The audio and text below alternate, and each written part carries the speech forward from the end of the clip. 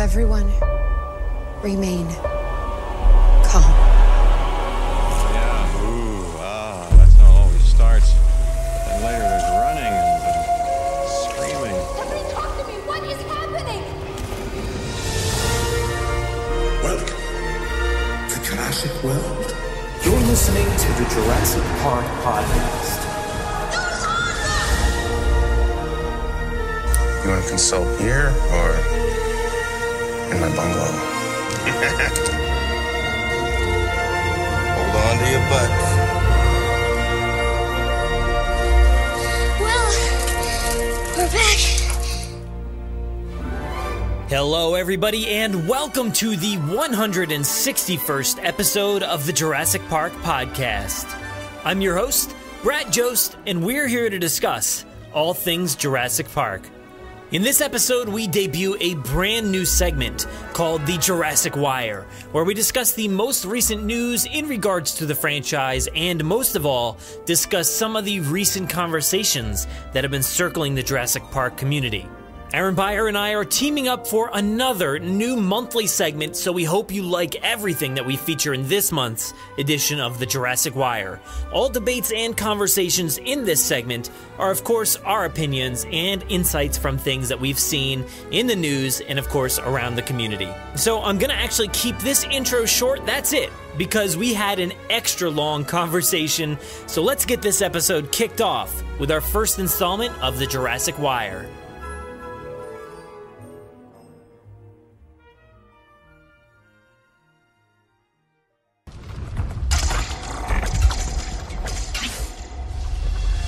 The debate over Isla Nublar rages on. They're taking no chances of a repeat of the San Diego incident. I'm talking about man-made cataclysmic change.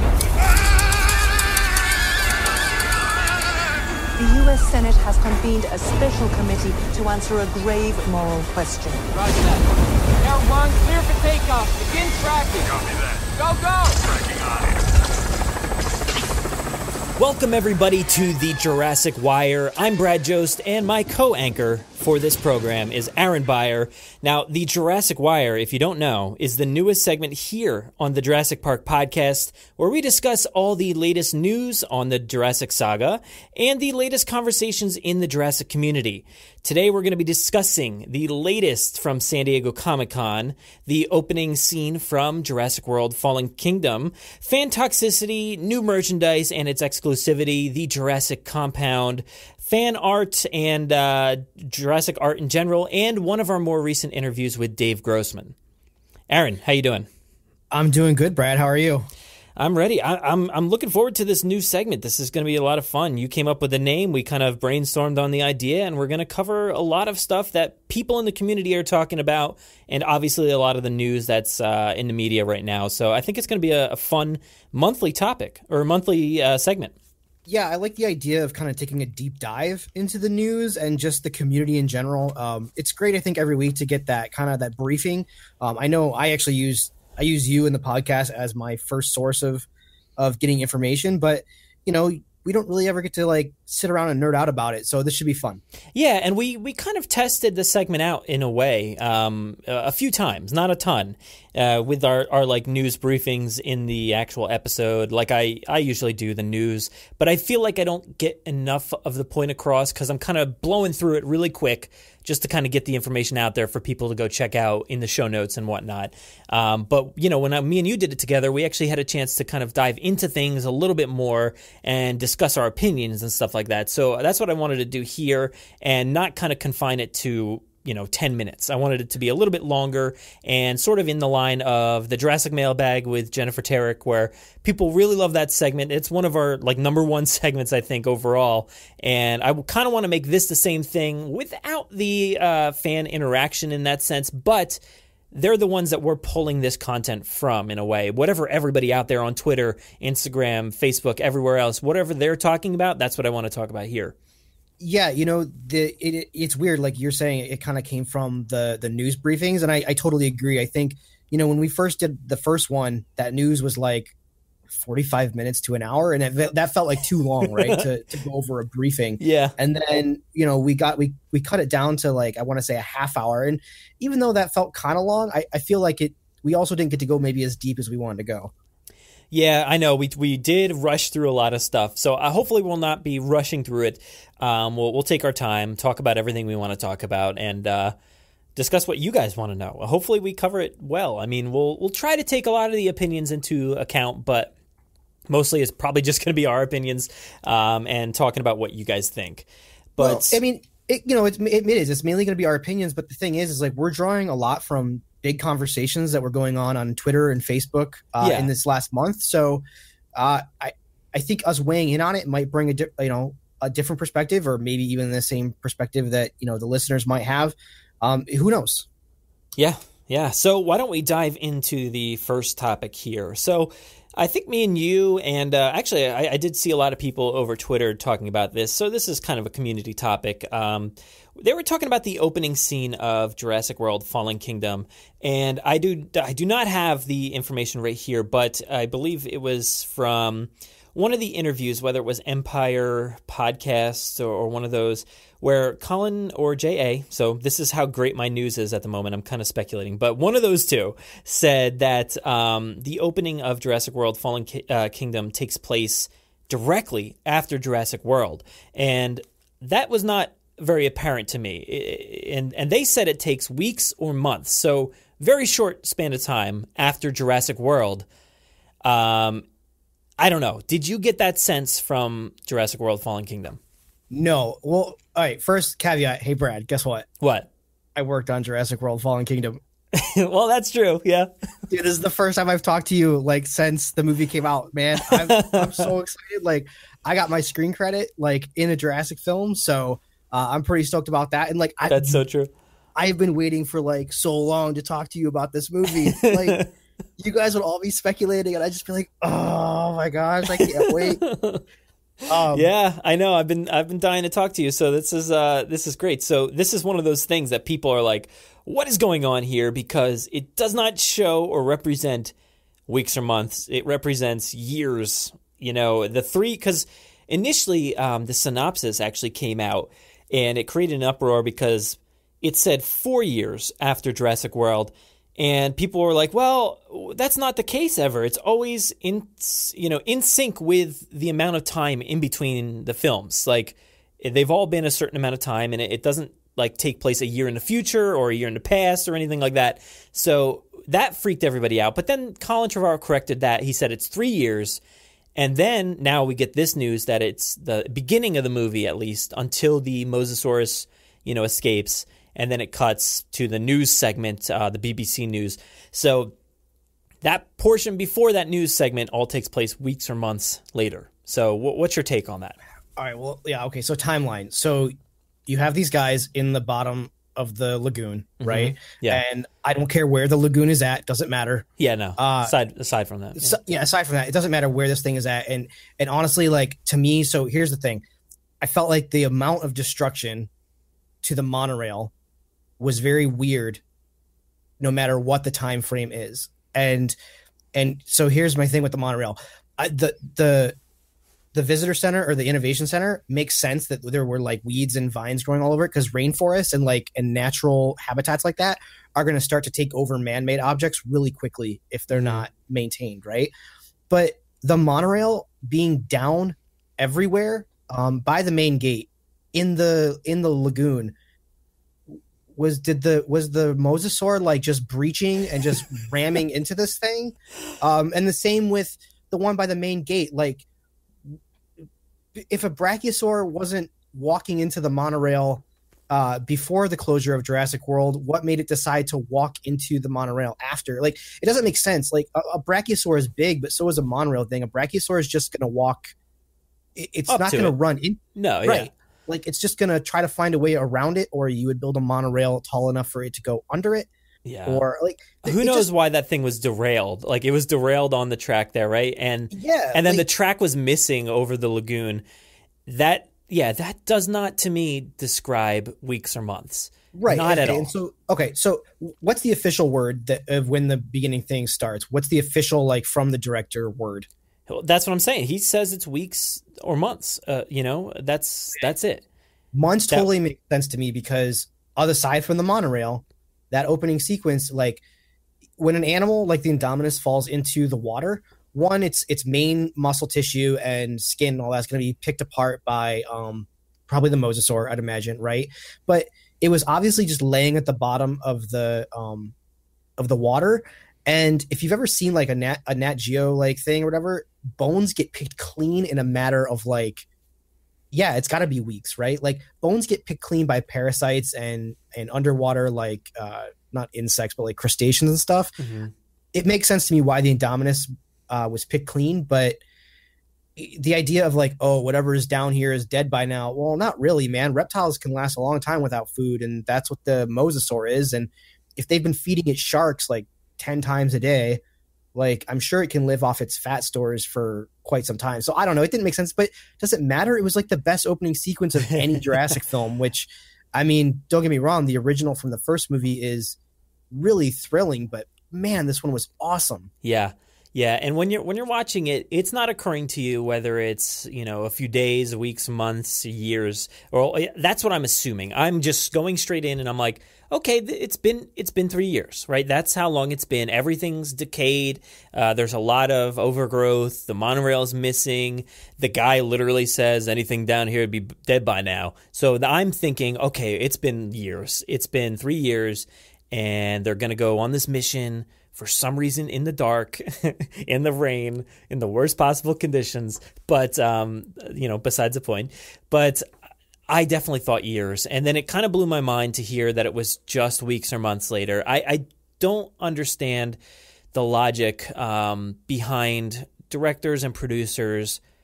I don't know, spewing out facts and information about the movies after the fact. That kind of bugs me. I don't know how you feel on that, but it definitely bugs me to hear things like this and kind of retroactively changing things or doing that kind of thing after the fact, after it's been released. Okay. And that irks me too. As far as I'm concerned, if it's not in your movie, it's not anything. That Brachiosaur being the original one we saw in the first movie, nope. Don't buy it. Don't care. It doesn't matter. It's just a Brachiosaur. Is that Peter Parker in Iron Man 2? Doesn't matter. No, like the only people that care are just people that want this really tight-knit continuity where everything matters in some way. And that's why Star Wars is a giant galaxy that feels so incredibly small, and everyone is upset about Episode 8 in some random way. Just if you want something to be true, put it in your movie. Yeah, I mean, that stuff does work for Star Wars, and yes, it kind of, pushes people over the edge at times, but it works in that universe where it is a giant universe of things you can connect and stuff like that. This one, it's a very tight-knit, like, story. There's not a lot of places to expand, and I don't know, when you just put in those layers of things after the fact, it kind of bugs me. Some things I'm okay with. I can sort of, like, after the fact be like, okay, sure, that was the Brachiosaurus, but there's nothing that really tells me that in the movie, aside from it just being a Brachiosaurus, like you said. There was a few things throughout the movie that they've kind of retroactively said, and that's fine. But, like, I don't know, it just kind of irks me when people do that, not just in this franchise, but all franchises. And now that everybody is so active and involved, with their communities, like the directors and the people that make these films, they're so active with the communities, like Colin is. They can't help but just like spew out these facts, and that's good on him. I really like the fact that he is involved, but I don't know. Some of that stuff kind of bugs me. I can't get over it. I don't know. Yeah, I'm hit or miss with it. Like, I have like really unpopular opinions about even like expanded universe stuff that's happening right now. While Trevorrow is in charge of the franchise and he's kind of like the front man of it all. Who's to say that really any of the stuff we're enjoying right now, like DPG or, the Mizrahi website, that's all canon now. And I think that's great, but I feel like that's more or less under the Trevorrow reign, I guess, if you will. Mm-hmm.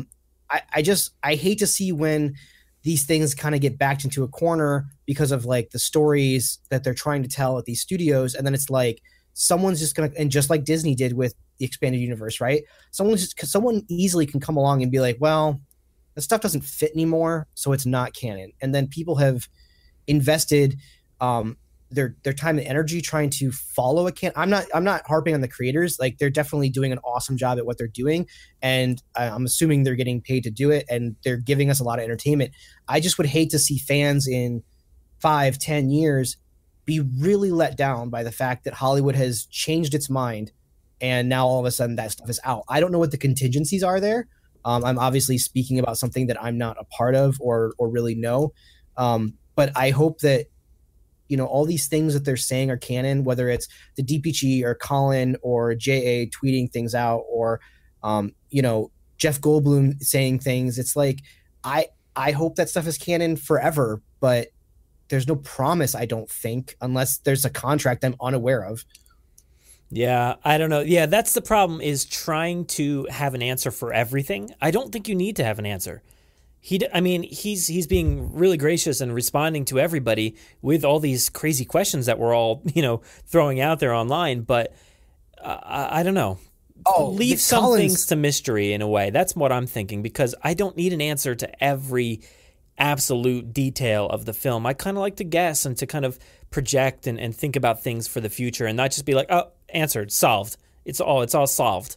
We don't have any more questions. No, and I don't need or want an answer for everything either. Like, first of all, let me say, Colin is like awesome, man. Like, we could not have a better guy in Hollywood attached to this franchise. Like, he talks to the fans on a daily basis. It feels like you don't get that with anybody else. And I think because, one, Spielberg being of a different generation of storytellers, and just being a different generation of human being in general, right? Like, I don't think anybody would really expect Spielberg to like all of a sudden pick up social media and be like buddy with everybody. But like, Colin is pulling it off, and he's doing a really good job. This is in no way like answers for everything. Yeah, this is in no way like, a slight on him or anything. I'm just saying, like, I just don't love when him or other directors in general just give us facts after the fact. Like you said, if it is necessary to the story, have it in the movie, because we don't need those things explained after the fact. That's what I'm saying. If it is big enough, put it in a book or do something like that. I personally love the Star Wars universe and the entire expanded canon and everything that they've got going on. I've been reading all the books and the comics and the video games that are all part of the canon. I love that, but include it in some story. Don't just put it on Twitter or an interview on a podcast. So you're like a huge Star Wars fan, which admittedly I'm not. I like the movies for what they are, and I watch them probably once a year. If that. But are you bummed that Disney came in and just said the last 20 years of expanded universe doesn't count anymore? Like, does that bother you as a fan? Because I feel like no. As a huge fan, I feel like that might bother me with Jurassic if all of a sudden in 10 years it was like the DPG isn't a thing, unless it was a straight reboot, right? Like, if we're just straight up rebooting the franchise, then sure. But like, I want the DPG now to count forever, not be turned over because it doesn't fit with a story that we're trying to tell in 10 years. Yeah, no, I was not into the expanded universe back then, because by the time I came around to Star Wars, it was like 1990. So there was already, basically almost 30 years of content. And I'm not catching up. There's no chance I'm going to read all the books at that point when I'm like, that's fair. So I didn't even give the expanded universe a chance until this new reboot. And when I saw that hard reboot, I was like, yes, all right, awesome. That's really cool. It's slightly different for us because we didn't have this expanded universe prior to now. Right. There was nothing aside from like some small like Jurassic Park 3 books that really nobody considers canon, and maybe the game, which we sort of considered canon until it was not, like you had said. So that's what it comes down to. And like you said, I hope none of this great stuff that's being produced gets erased in some way, or they have to delete a blog post on the DPG site because it doesn't, interact with something that's happening in the future or whatever. I don't know. It's just it can be a mess at times, but I like all the extra information, stuff like the DPG and Mizrahi Global and the evolution of Claire. Keep it canon. don't put it on Twitter. That's what comes down to for me. And as far as that opening scene goes, it makes no sense to me to have it months or weeks. Make it years. It's fine. I get that they're trying to get the Indominus Rex bone, and that makes sense to get it like weeks after Jurassic World. For some reason, he needed that bone, even though he took all the DNA with him already. But that's also besides the point. I don't know. Does he take the bone because it's almost like, I feel like, well, no, he would have had to have had a successful sample of Indominus in a vial somewhere, right? I just feel like it's easy to take the bone, right? Because it's almost like your life work compacted into this vial, but he would have had to have had the correct formula somewhere else. I don't know, but this is the same argument that people make with like, why save the dinosaurs when you could just make new ones? Because there wouldn't be a movie. That's why. Like, yeah, well, there at least be a movie if that was the case. At least that argument I can get on, because you don't want to just like kill all these animals just to make new ones. If they are animals, they are living and breathing. So, I wouldn't want to kill them off. But yeah, I don't know. It makes it kind of convoluted to explain. It's like, I still find people that have no idea that the Temple of Doom takes place before Raiders of the Lost Ark. And that's that's like a weird thing that you don't necessarily pick up on right away. I mean, I think it has the dates in there, but if you're not actively checking the dates of, the movies while you're sitting there watching them, you don't have any idea. But people are still finding out about that. Do you think that it needs to be weeks after Jurassic World to perpetuate the idea that these animals aren't created in a matter of days or weeks? So does he get the Indominus bone to start the Indoraptor? And yes, this is supposed to tell you that the Indoraptor took years to make, which we are talking spoilers in this podcast, right? Yeah. Okay. Yeah. So leading up to this kind of ties in with the Maisie clone idea. People are like under the impression that, because everyone's like, well, Maisie's so young. It's like, but so that doesn't, and so people are like, well, that doesn't line up with Hammond and no, yeah. It's like, well, you're under the assumption that Maisie is the first of her, like, Maisie is the first attempt. Like, I'm under the impression that Maisie is like version 10. You know what I'm saying? Yeah. Like, that there's like, not to get too dark, but there's a bunch of failed attempts, failed attempts, right? and we, and we can, this goes into we've had this conversation. This goes into a pro-life, pro-choice debate.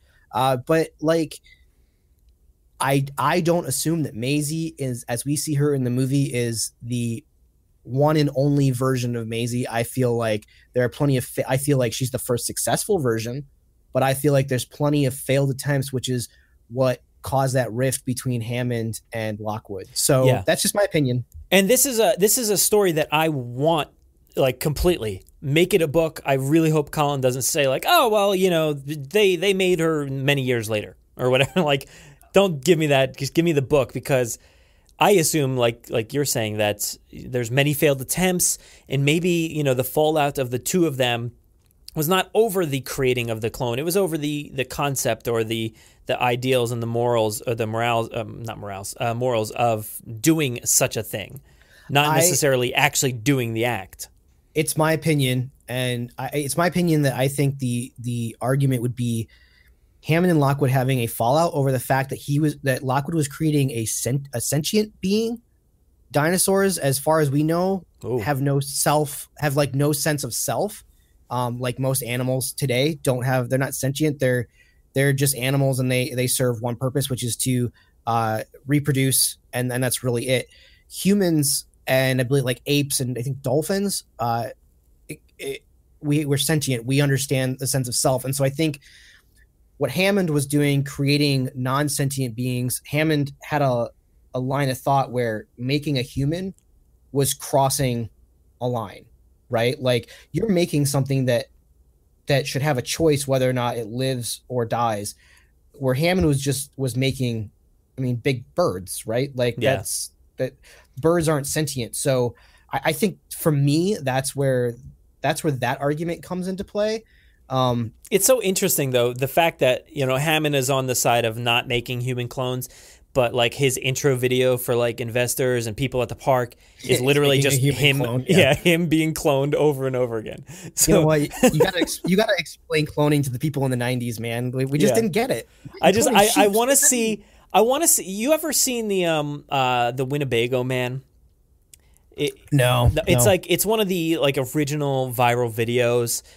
It's like handheld, basically, kind of shot like a commercial for a Winnebago, and this guy is just constantly messing up his script, and he wrote the script. He's messing it up like crazy. He just cannot get it right, and he's cursing and all that. So it's hilarious. Check that out if you haven't seen it. But I want to get like that with John Hammond. Like, why are you having me do this? I'm completely against human clones. Don't make me do this. And he's like, all right, hello, John. Hello, John. Hello. He's just like really frustrated with the fact that he has to make it. It's funny that you bring that up, because that entire presentation, that is for nothing.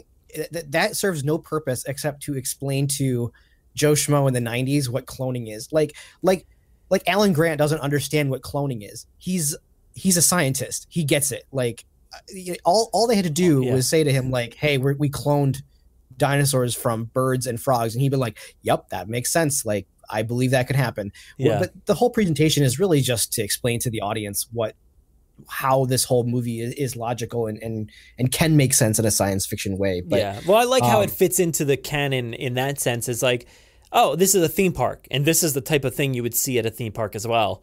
And he's talking about the orchestration and all that stuff. And to me, that's like where guests, I know a lot of people say it's an investor only presentation, but I don't see it that way. It's something I feel like the entire guests for the park would go to visit.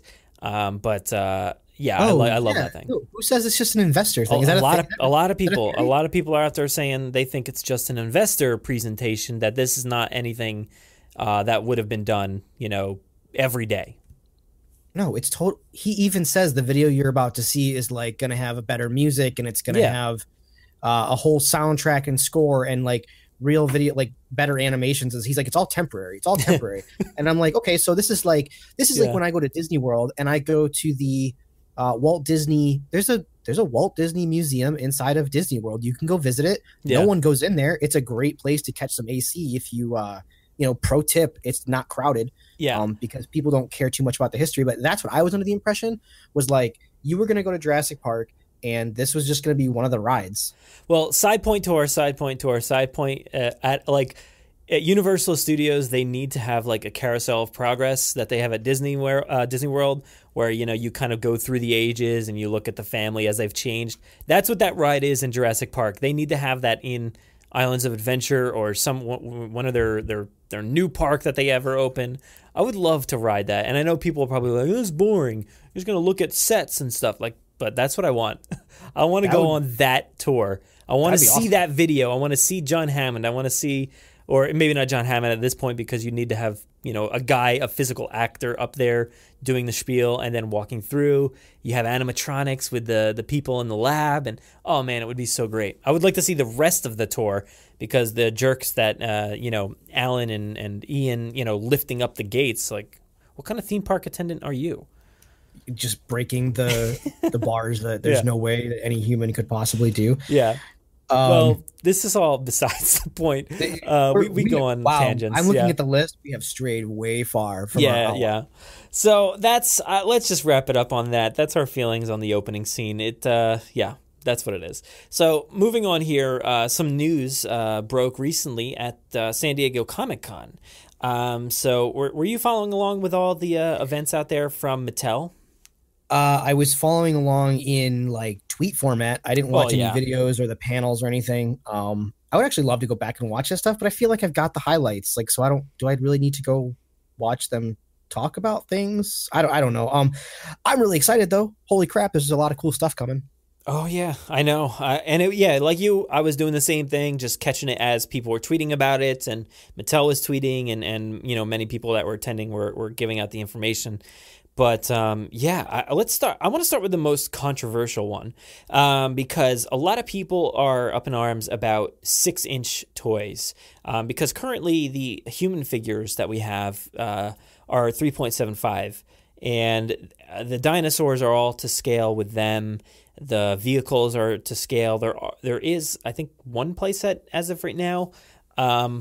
I don't know if was that ever released. I don't think I've seen anybody own it. The Mosasaur playset? No. No, that's supposed to be coming. Or oh wait, are you talking about the Baryonyx? Baryonyx one? Yeah, I don't know if I've Okay. ever seen anybody own that. Have you?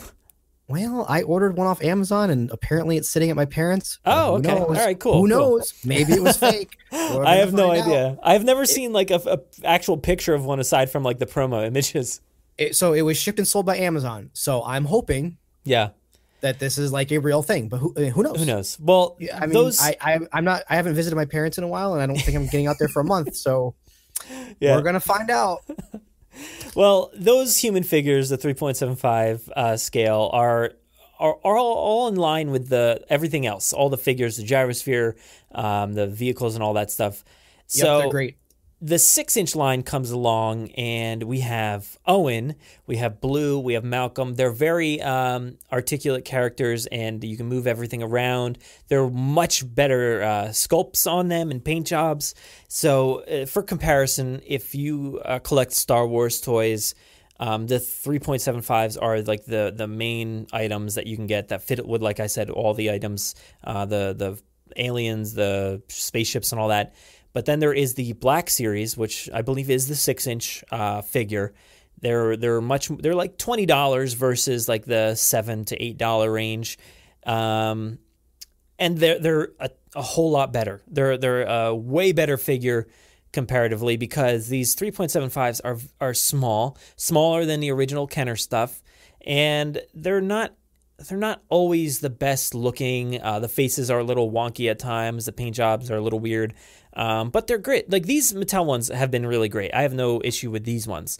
But people are saying that when you introduce the 6-inch line, it gives them a reason to not make more 3.75s, and the scale gets all thrown off, and then we don't get play sets and stuff like that. I'm on the side of I don't think that's the case. 6-inch is just a great addition to the line. It's not going to mess up anything. They already have their plans. We've seen a lot of the stuff that's coming, and I don't think it's going to mess anything up because that is their main line, the 3.75. Everything's to scale with that, aside from like the Colossal T-Rex and a few other things, but that's their main line. So what are your thoughts on the 6-inch line in respect to the 3.75? My thoughts are give the people what they want. If Hasbro is having great success with the 6-inch Star Wars lines, why wouldn't Mattel take what is arguably their Star Wars now and give people a 6-inch figure? Like, look, here's the thing. I don't necessarily love the 3.75-inch figures because, darn it, I have like 50 or 100 5-inch Kenner figures. Am I bummed that I'm kind of now starting over with 3.75-inch figures? Yes. But here's the thing. If Jurassic is now to last, as we've seen the movie, if Jurassic is supposed to last for essentially can be spun off now forever, just let people have whatever products they want. If you don't want this, guess what? You don't have to buy it. No one's saying that we have to have everything in this line. Like, I'm not getting everything. I'm getting things to kind of fill holes in my Kenner line, that I have. And the humans, I asked Mattel to make humans. I'm speaking with my wallet. I'm buying the 3.75-inch figures because who knows, in 20 years, if they keep producing human figures, maybe I'll have more Mattel humans than I do Kenner figures. I don't know. Yeah. But people obviously want humans and cars, and we got plenty of that. So what? They're making 3 6-inch figures. Let them test the water. Let them see what happens. Like, worst case scenario, people get a really cool Owen in blue, and then they don't sell more, and they never make more. It's really not a big deal. I don't get it. I know a lot of people are saying that it has ruined the Star Wars line. I don't know. I mean, I'm no toy expert. I know a lot of people out there really follow along with everything a lot more, but I have enjoyed the Star Wars line, except for the 3.75s, to be honest. And I initially was collecting a bunch of them when The Force Awakens came out. And then I got to the point where I'm like, these things are so, small, and I can't, they seem breakable. They can't hold on to their pieces, whether it's a staff or a lightsaber or something. So it's very frail and fragile, and I don't like those smaller figures. And I mean, the same applies for these, Jurassic ones. I don't love the size. I wish it was more like the Kenner ones, but here comes along a 6-inch line that to me is like a collector's line. It's a rare thing. You don't get a ton of stuff. You get a select amount of items. And in this case, we get Owen, Blue, and Malcolm, and they look pretty great. I don't love the Malcolm figure. I got to say, it doesn't look too great to me, but the Owen looks fantastic. The Blue currently has like a giraffe neck. It's a little too long.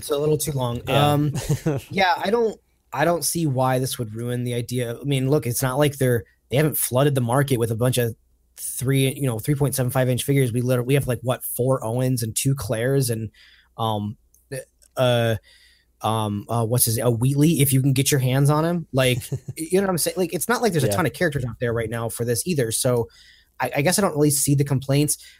The reason I like 3.75 is because everything else fits around it. These are one-offs, just like I think the Colossal T-Rex is a one-off. Like, the Colossal T-Rex doesn't fit with anything except for now maybe the 6-inch figure. But the Colossal T-Rex doesn't fit with anything. It's a fun one-off. Just have fun. We're getting something we've been asking for over 15 years. People, just relax, have fun. Yeah, and I've much more appreciated like the 6-inch Luke Skywalker and Rey and K2SO. All those ones, I've gotten those because they're way better made than the 3.75s, and I think that'll happen here. And it's not going to stop people. We're super diehards. We're going to still get these little ones, and they're going to stay in line with these dinosaurs. They're not going to stray away from that. We have that one play set so far. I don't think we have. There's a few different like little piece play sets, but not really. It like comes with like one thing. Like Maisie, I think that she comes with like a dinosaur head. I don't know, does she? Because I can't find one. I believe she comes with like a T-Rex fossil. And there's a few others. I think you said the Mosasaurus comes with something, I believe.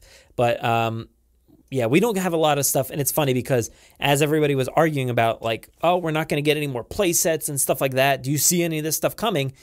Star Wars, which everybody said it ruined the Star Wars line, literally just announced a bunch of play sets that are coming, and they're awesome. So I don't see what the big deal is. I think it's going to be fine. I don't think anybody has anything to worry about when it comes to 6-inch versus the other size. I think what people really need to be concerned about is the fact that forget the 6-inch, the fact that they announced 16 new dinosaurs for 2019 or something.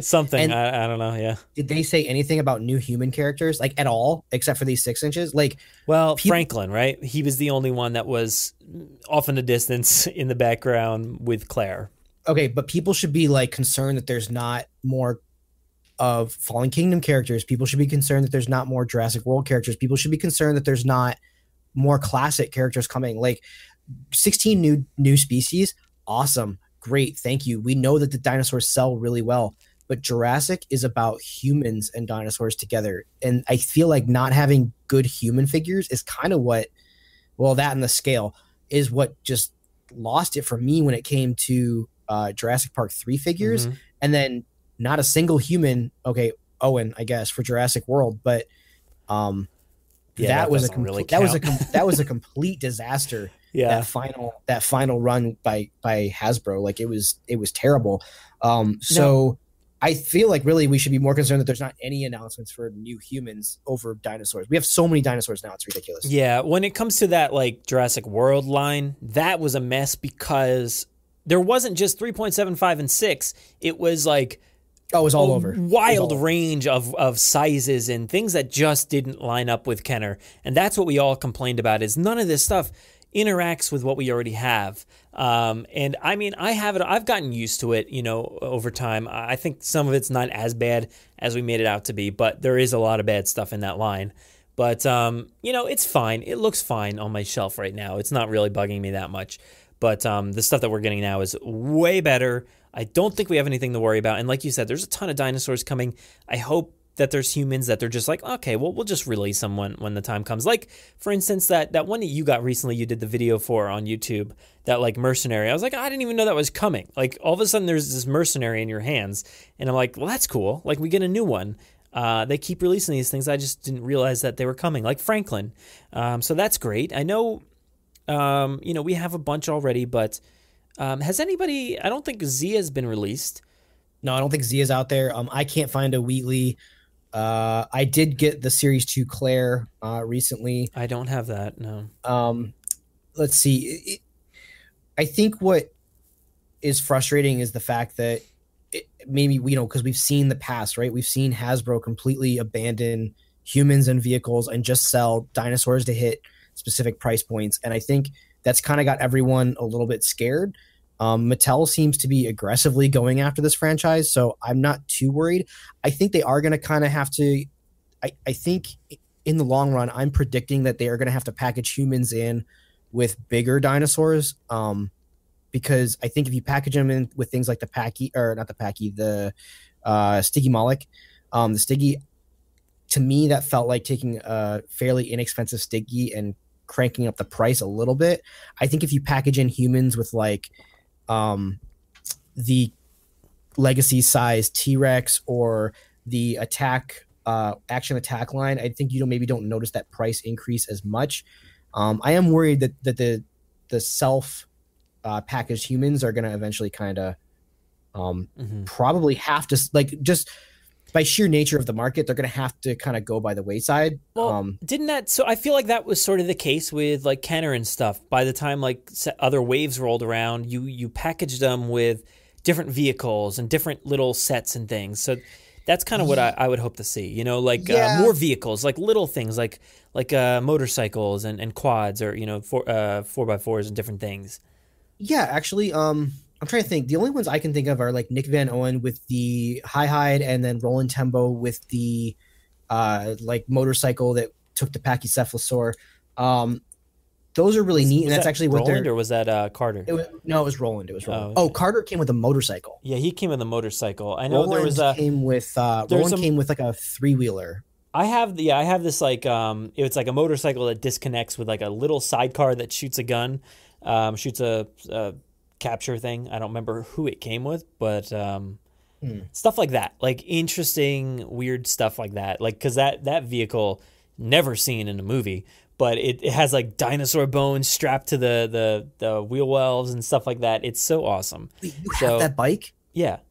I don't think I have that bike. That's the Evil Raider. Yeah, I don't think that came with a guy, because that guy came with a baby Baryonyx. The guy on the box. I think you got that car separate. That was like. That's the kind of thing that I would like to see, is like, strap, like, not another Owen. Please don't give me another Owen. Give us like, like the Evil Raiders, something like that, like new characters, new guys. Even just call them ACU. I don't care, or mercenaries. That's fine. But if they want to do a line of ACU troopers, I'm totally cool. I would love to see. I think it's great that they gave us the classic Jurassic Park Jeep, but I would love to see a Jurassic World Jeep in the style of like what we got in Evolution. Those were really cool, like dune buggy Jeep kind of things. Yeah.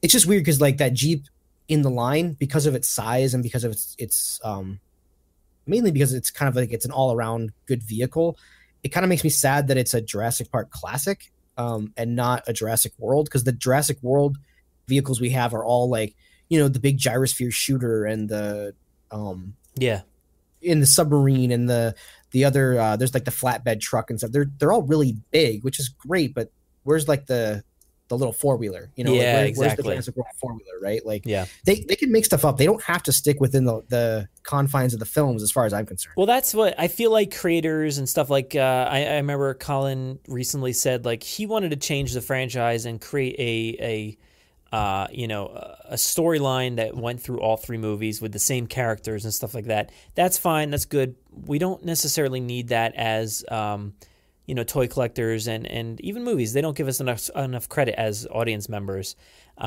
because stuff like the toys, like Jaws Jackson and Harpoon Harrison and like guys like that, if you give them a cool name like that, they become one of your favorite toys. Like, I love those characters. Yeah, totally. T-Rex Turner, like all those awesome like crazy names that I loved, and they were just as big as my Ian Malcolm or my Muldoon or whoever. Like they were just as like mainstays in my toy playing. Yeah, like you give them characters and you give them cool names and you give them like a job to do, right? Like the Dino Trackers. Never did I think as a kid I'm watching Jurassic Park, never did I think like, oh, there's not a secret, but there's like a band of people on this island that work with Hammond to like keep these animals under control. I knew there was Muldoon, right? But to think that like Muldoon has like subordinates, you know, aside from the guys at the beginning of the first film that are just loading dinosaurs in, but those were the Dino Trackers essentially, right? Like, that's really cool. They came up with new action figures, gave them names, gave them jobs, and all of a sudden they were part of the world. It was great. They should do that. They should do it again. They're identifiable. They're not just like random mercenary number 1, number 2.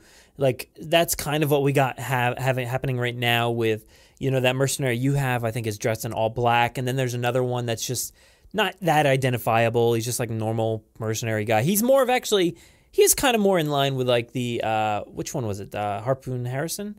With the cutoff shirt, I think. Yeah. He was one of my favorites. He's got that backwards hat, but he's got something that's identifiable. Make them individual. Don't make them all uniform in a way. I like that they have identities. And that's maybe, you know, this is all besides the point, but I think that is something they should do. Just make them up. Don't stick and adhere to characters we already know. I don't need 9 Owens. Yeah. You know, just to that point, there's a whole list of ACU trackers that get killed by the Indominus in the last movie. Just give them one of those names, make it a cool homage. I don't know what they have the rights to do, like as far as, you know, the last Jurassic World movie, but you know, just like mercenary, you're right. Mercenary number 4, that's a bummer, right? Like it would have been cool to get a name and a backstory, and if they're all called mercenary, who cares? It's just like some random guy that just gets eaten. But if you name him Jaws Jackson, that's a guy I'm like, he needs to stay alive. Like he doesn't get eaten. He's not one of the sacrificial, you know, characters. That's what the mercenary's for. Right. And if he does die, it's tragic, right? Like, and it creates, it creates better stories because as you're playing with these toys, you're a storyteller and you're creating, like everybody says that I think you have said like Jurassic World is like those cards come to life and stuff like that. You're telling these stories with these figures, and you don't want those figures to die. You want them to survive every outbreak and every attack and all that stuff that's happening. Those guys, the mercenaries, you're just throwing them right down the mouth of the super colossal T-Rex. Yeah, when I first saw Jurassic World, the original Jurassic World, I was kind of bummed. I was like, it wasn't what I thought. My hype was maybe a little high. But as I kept coming around to the idea that they had taken these action figures, they took Chaos Effect action figures, they took Dino Tracker action figures, they took all those images from the Kenner like collector cards that were drawn by Brian Franzak. Like they took all that stuff from my childhood and put it into an action movie. And it was like, the more I thought about that, the more I was just like, holy crap, like these are the stories that I told as a kid playing with these toys come to life. And I feel like Mattel actually has another opportunity to kind of maybe influence the franchise a little bit more than they already might be. Yeah, I think that's a good point. Let's talk about some of these options that we've seen. So I have not seen this. Have you seen that brown and like yellow raptor? I saw it like there was like a big diorama that they had with like a mountain and water and all kinds of stuff. There was like a brown and a yellow raptor. I hadn't seen that before. No, and I'm not even sure about the photo you're talking about. I've seen the orange one in photos. Yeah, no, that one, I have that one too. I have that one here, but like this one is just a random one because there's like, I have like 9 or 10 raptors already, and I can't stop. I just bought another one. What is it called? What are they called? The Destructosaurs or Destructibles? What are they? Destructors. So how's that raptor mold? Is that different? I don't have it. It's gonna be here in months, apparently. Okay, so did you like order them like off Amazon, like the Dimetrodon and the both of them. I got both of those. So the Destructoid Raptor looks like the Battle Damage Raptor from Walmart, which by the way is that's right. The best one. That is the definitive blue in my opinion. I don't know. It's so good. I think the best. So good. No, I think the best blue is the story pack blue with Owen. Pack blue. I think that one's pretty good. I think that might be my favorite. There's something about the battle one the battle damage one that like looks to me specifically like it looks exactly like a Jurassic It looks like a Lost World raptor, like with a blue paint job, which is really what blue is. She's got more of that original 2 movie design with like a different paint job. But yeah, I don't know. I love that one. I think it looks really good standing next to the Owen action figure on my desk. Yeah, but I got them both right here. Now they're very, very similar. I would say that the ridge on the nose is a tad different on the because the story pack one I think is a jumper. Yes, so the ridge. I don't love the jumpers. I know you. Yeah, you know you don't like them because the legs are not as posable as you'd like, and they kind of have one stance. They have one pose and it's down, like, so, and that's fine. Yeah, but, you know. I guess that is a win for the battle damage, but I think the detail is much finer and much nicer on the story pack one. But do you remember when I said? Do you remember when I said on the top 5 lists that we did that I didn't need posability? Like I wanted like just things that were stuff. So here's the thing. I'm an idiot and I retract all that previous statement because all my favorite ones from this line are the posable ones. I just got the classic size, the legacy size T-Rex. That is by far my spoiler. That's my favorite one from this line. It's the smallest one. And if they wanted to make a thrash and throw sized one that was exactly this functionality on board. The raptor that can turn its neck, which is the battle damage one, on board. Like for whatever reason, all these posable ones, which I said I didn't want, have become my favorite ones, which is crazy and weird. But well, yeah, I get it. It makes a lot of sense because all your Gallimimus can do something different. All your Dimorphodons can pose a tad different. Because a lot of them are similar, like the Stiggies and some of the Raptors and stuff. So you want them to look different and pose differently. So it makes a lot of sense to me. I have a lot of my characters like up almost as high as you can like put their legs back so that they're like kind of like roaring to the sky, like up in the air. And that's some awesome. Of them are really low, but those jumpers are what they are. They're staying right there in the middle. Yeah, I gotcha. So let's see. What else did Mattel talk about and/or announce? Or wait, I'm sorry. Am I jumping ahead? No. They talked about my favorite dinosaur to be is the Brachiosaurus. Oh, praise be Mattel. So I was having a discussion. I have a group of friends that I Facebook chat with pretty much on a daily basis. You know, friends that I've worked with and have moved on to other places, and I sent them the photo of the woman standing in front of the black silhouette of the Brachiosaur with the human figure. Yeah. And for those that don't know, I'm big into not just Jurassic, but I collect Hot Toys, which are like 6-scale figures, mainly Marvel because I work on a lot of the Marvel movies. But I said, they're like, so what's the big deal? Like, who cares? I'm like, you don't understand. They said it could not be done. And Mattel has found a way to package these items in unique ways. Like the Super Colossal was, the tail was disconnected and then the Mosasaurus was packaged in a very unique way. So they're going to find a way to do this. And, the Brachiosaurus is going to be huge. It's going to be giant. But they'll package it nicely. I'm ready to see like how uniquely that thing's packaged because that's what people are wondering. Like, well, how are they going to release this thing? It's going to be giant.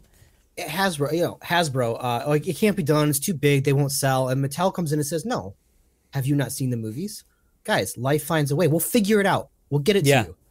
Yeah, and we know that Aaron's going to want like 5 of them. So all good. That's going to be amazing. I can't wait. I am so excited. That is one I know I've been like dying to have. I know there is some Brachiosaurus that's out there that people have. I think it's like some one that you can paint and it's like a model. Yeah, Horizon, I believe, is the name of the company. Okay, I don't remember. They made them. They were very expensive back in the day. In fact, I think a lot of the ones that people get aren't even official Horizon models. I think they're recasts and stuff. But I mean, whatever. It's 25 years later. Like, yeah, you got to do what you got to do. But they look awesome at least, and hopefully these look just as good. Yeah, I'm excited to have a Brachiosaurus because here's the thing: you can go get realistic Brachiosaur figures that look accurate size wise, but they don't have that toy look to them. And I think, and we're gonna talk about repaints, I think, a little bit later. But like, as much as I think repaints are great, I think cohesively when I'm just like I like having all my human figures to be kind of the same size. I like the idea that the toys they look like toys, and so when they're put all together, yes, they all look like toys, but because they all look like toys, they all feel more real together. That's weird. I don't know. I get it makes sense in my head. Yeah. It's like watching a cartoon, right? And then everything feels cohesive, and that's what the toys feel like to me. Not that Suchomimus. The Suchomimus. That doesn't feel cohesive to me. It doesn't. But that almost feels like Hasbro, but I don't have it in person, so just judging it from pictures, it looks like one of the hybrid lines. But that's fine. I think it's fine. The more I see the Suchomimus toy and I see actual real photographs of it, I like it. I like that it's big, like it's like the Carnotaur size. Mm-hmm. We'll see. Who knows if I can ever find, if I can find one. Let's see what else we have here. We have, I believe, a Sinoceratops was shown off. But there's a little bit of an uproar because, look, I know I'm on a podcast that talks about dinosaurs all the time, but I don't know a lot of the differences between a lot of certain dinosaurs. And like the Pachyrhinosaurus, there was a big uproar about like that in the movie and stuff like that, what it was supposed to be, a Sinoceratops, Pachyrhino. And the same qualifies here. I know people are saying I think it was labeled Sinoceratops, but it looks like a Pachyrhinosaurus. Well, it's the internet, so we have to complain about something. Here's my thought on it. If you really want a Sinoceratops, go find the original Pachyrhinosaurus from the Jurassic Park 3D line, which is not a Pachyrhinosaurus, it's a Sinoceratops. So, if you're that PO'd about it, go spend $80 on a Pachyrhinosaurus from 2013, I believe. Look, none of these toys they're toys. They're not going to be scientifically accurate. They can't be. Yeah. One, they yet to model feathers into them, so already they're not scientifically accurate. If someone messed up on a horn, whatever. It's a bummer, but you just move on. I know a lot of people are talking about the kids and teaching the kids the right thing, and also like doing it for the kids with like the 6-inch and the 3.75. I say that as a kid, I didn't care what I was playing with. Now I know I talked about like, the George Jacksons and all those kind of guys, and I didn't, I loved those guys, but I didn't care as a whole what characters or what toys or what franchise I was using. I had Batman in there. Now it wasn't like a full-on Batman. He was like wearing some I don't know what he was wearing, like a jumpsuit. It was weird. And I had like G.I. Joes in there, or I had literally like Pee Wee Herman, like whoever I could get. Those were the guys that got eaten all the time, not my Jurassic guys. So that's what I'm saying is, as a kid, you don't care. You literally don't care what you have. You're just playing. I know maybe some people nowadays, maybe the kids today are like going to hit you up on Twitter and be like, Colin, you're the worst. But, even though he didn't make the toys. But he's been now tasked with the responsibility of getting them to cover it up with tape. Like, look, here's the thing. Fix all the issues, yeah. Fix all the issues, Colin. Like, Colin, you haven't done enough. It's just ridiculous. The guy, no, I'm not gonna say single-handedly, but the guy resurrects a franchise that's been dead for 15 years, right? And he does it in an awesome way. And yet the guy's job is never done. If you're worried about the kids not learning dinosaur names because of these toys, one, if you're a kid, you don't care. Two, if you're an adult teaching kids about trying to be scientifically accurate about dinosaurs and using Jurassic as your point of reference, you're already failing because almost everything in those movies is wrong. Right down to the original raptors are far too big. So it just doesn't matter. Just have fun. That argument really bugs me because I see it all the time on Twitter from people outside of the community, mostly, just being like, "Well, how come we haven't fixed this yet? How come they still look like lizards and not like birds and stuff? Where are the feathers?" And I see that so often, and the only thing I can say is, look, they explained it in Jurassic World. They explained it for those people who have that argument that they're not scientifically accurate. And we should know that already, that they're modified DNA. They're not necessarily going to be accurate. So that every time it comes up, it really bugs me. They explained it with, not only did they explain it with a great conversation, they explain it with a conversation that is literally lifted from the original novel. Now it's tweaked a little bit, right, to fit with the current generation of Jurassic that we have in the franchise, right? But yeah, that conversation happens in the Jurassic Park novel. Hammond wants the dinosaurs to stay the same, and Wu wants to kill them all and make slower dinosaurs because that's what people expect to see. And Hammond's like, no, you've created real dinosaurs. So it's kind of that same conversation that he has with Miss Ronnie, but it's kind of opposite, right? Like, we've all seen the movie, but it's like, just let it go, have fun. Just because something was labeled something when I was a kid doesn't mean that was the dinosaur that it became. So for instance, Jurassic Park Series 2 had a Utah raptor. It was yellow with black stripes or orange with black stripes or something like that. And The Lost World came out with roaring velociraptors that were pretty much the same paint job. They were way bigger than the Velociraptor toys, which already the Velociraptors are pretty much stretching it in size, right? And then these roaring ones came out that were bigger than the Velociraptors, but they were labeled Velociraptor. Now, you know what those toys became? Those became younger Utah Raptors. Like, kids are going to use their imagination. It doesn't matter that this thing is labeled Sinoceratops on the box. Once it's out of the box, it just doesn't matter. Yeah, like those raptors would have become the Indoraptor of the past. 100%. I would have said like, oh, the scientists made this one and it's much bigger, it's much cooler, and that would have been the dinosaur that wreaked havoc and wrecked all the other ones up. So, I think people are forgetting, what's going on here, because I actually that conversation that I was involved in about the size difference. I whittled it down to, look, I didn't have playsets. I didn't have the command compound. I didn't have the Lost World RV. I didn't have those things as a kid. I had a plastic box that was my Raptor pen. It had this like interlocking lid that opened up. It was my Raptor pen. I had a giant air conditioning unit in my backyard for some reason. It was a big metal hunk of metal. That was my visitor center. Or no, that was one, I don't know, some building. I think the, what do you call it? The castle from, what is that? He-Man? What's it called?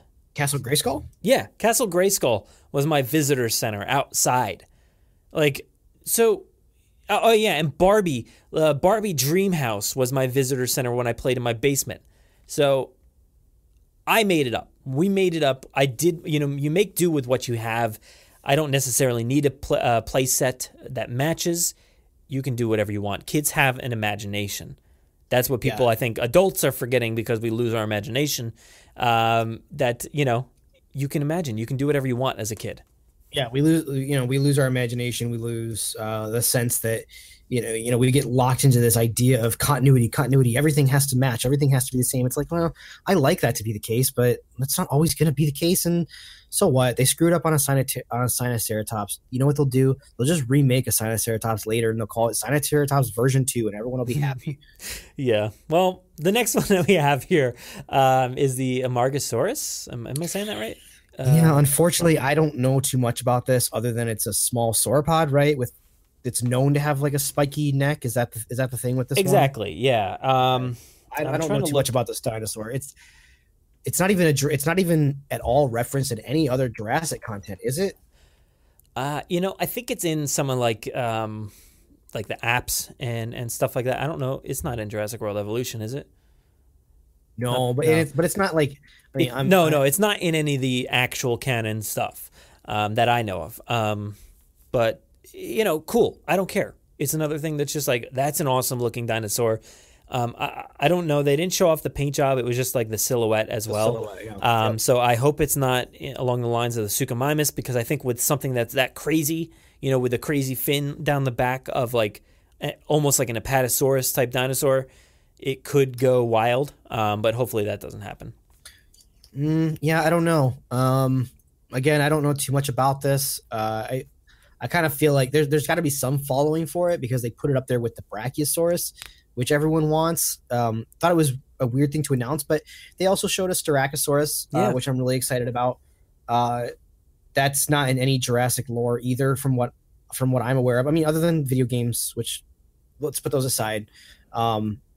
Yeah, so I really have no clue. Yeah. About that specific one. I'm excited to see what it looks like. I hope Yeah. they pull it off. I'm a little weirded out why some of them were just black silhouettes and some of them were like ZBrush models.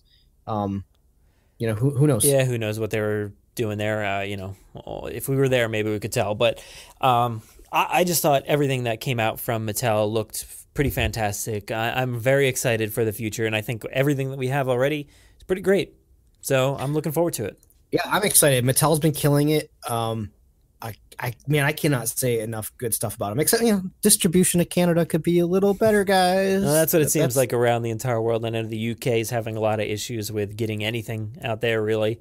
Sometimes, wow, I just really stuttered there. Sometimes people send me like pictures from like the stores that they're going to, and it's like some of the weirdest stuff that I've ever seen.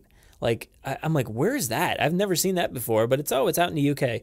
It's like some weird item that just doesn't correlate with Jurassic. I think I saw laser tag recently. I don't know what country that was from, but like, what was a Jurassic laser tag? Why? I don't know.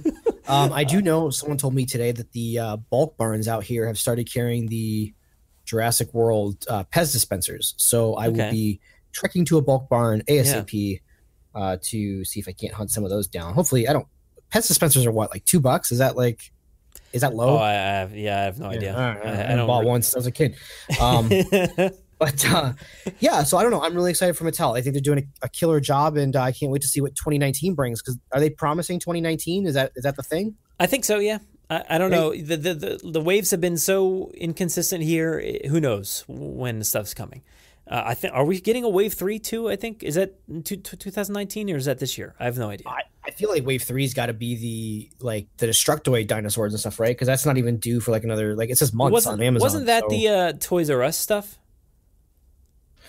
Ooh, I don't know. I think it was. Don't quote me on that, but I believe it was the Toys R Us stuff. We still have Toys R Us here. I asked them; they're not going anywhere from what they know. So I don't know if I see anything. I'll keep you posted. Yeah. But even right now, like Amazon Canada has barely gotten any Series 2 stuff, and when they do get it, it takes like days to ship. So who knows? I don't know what's going on with it.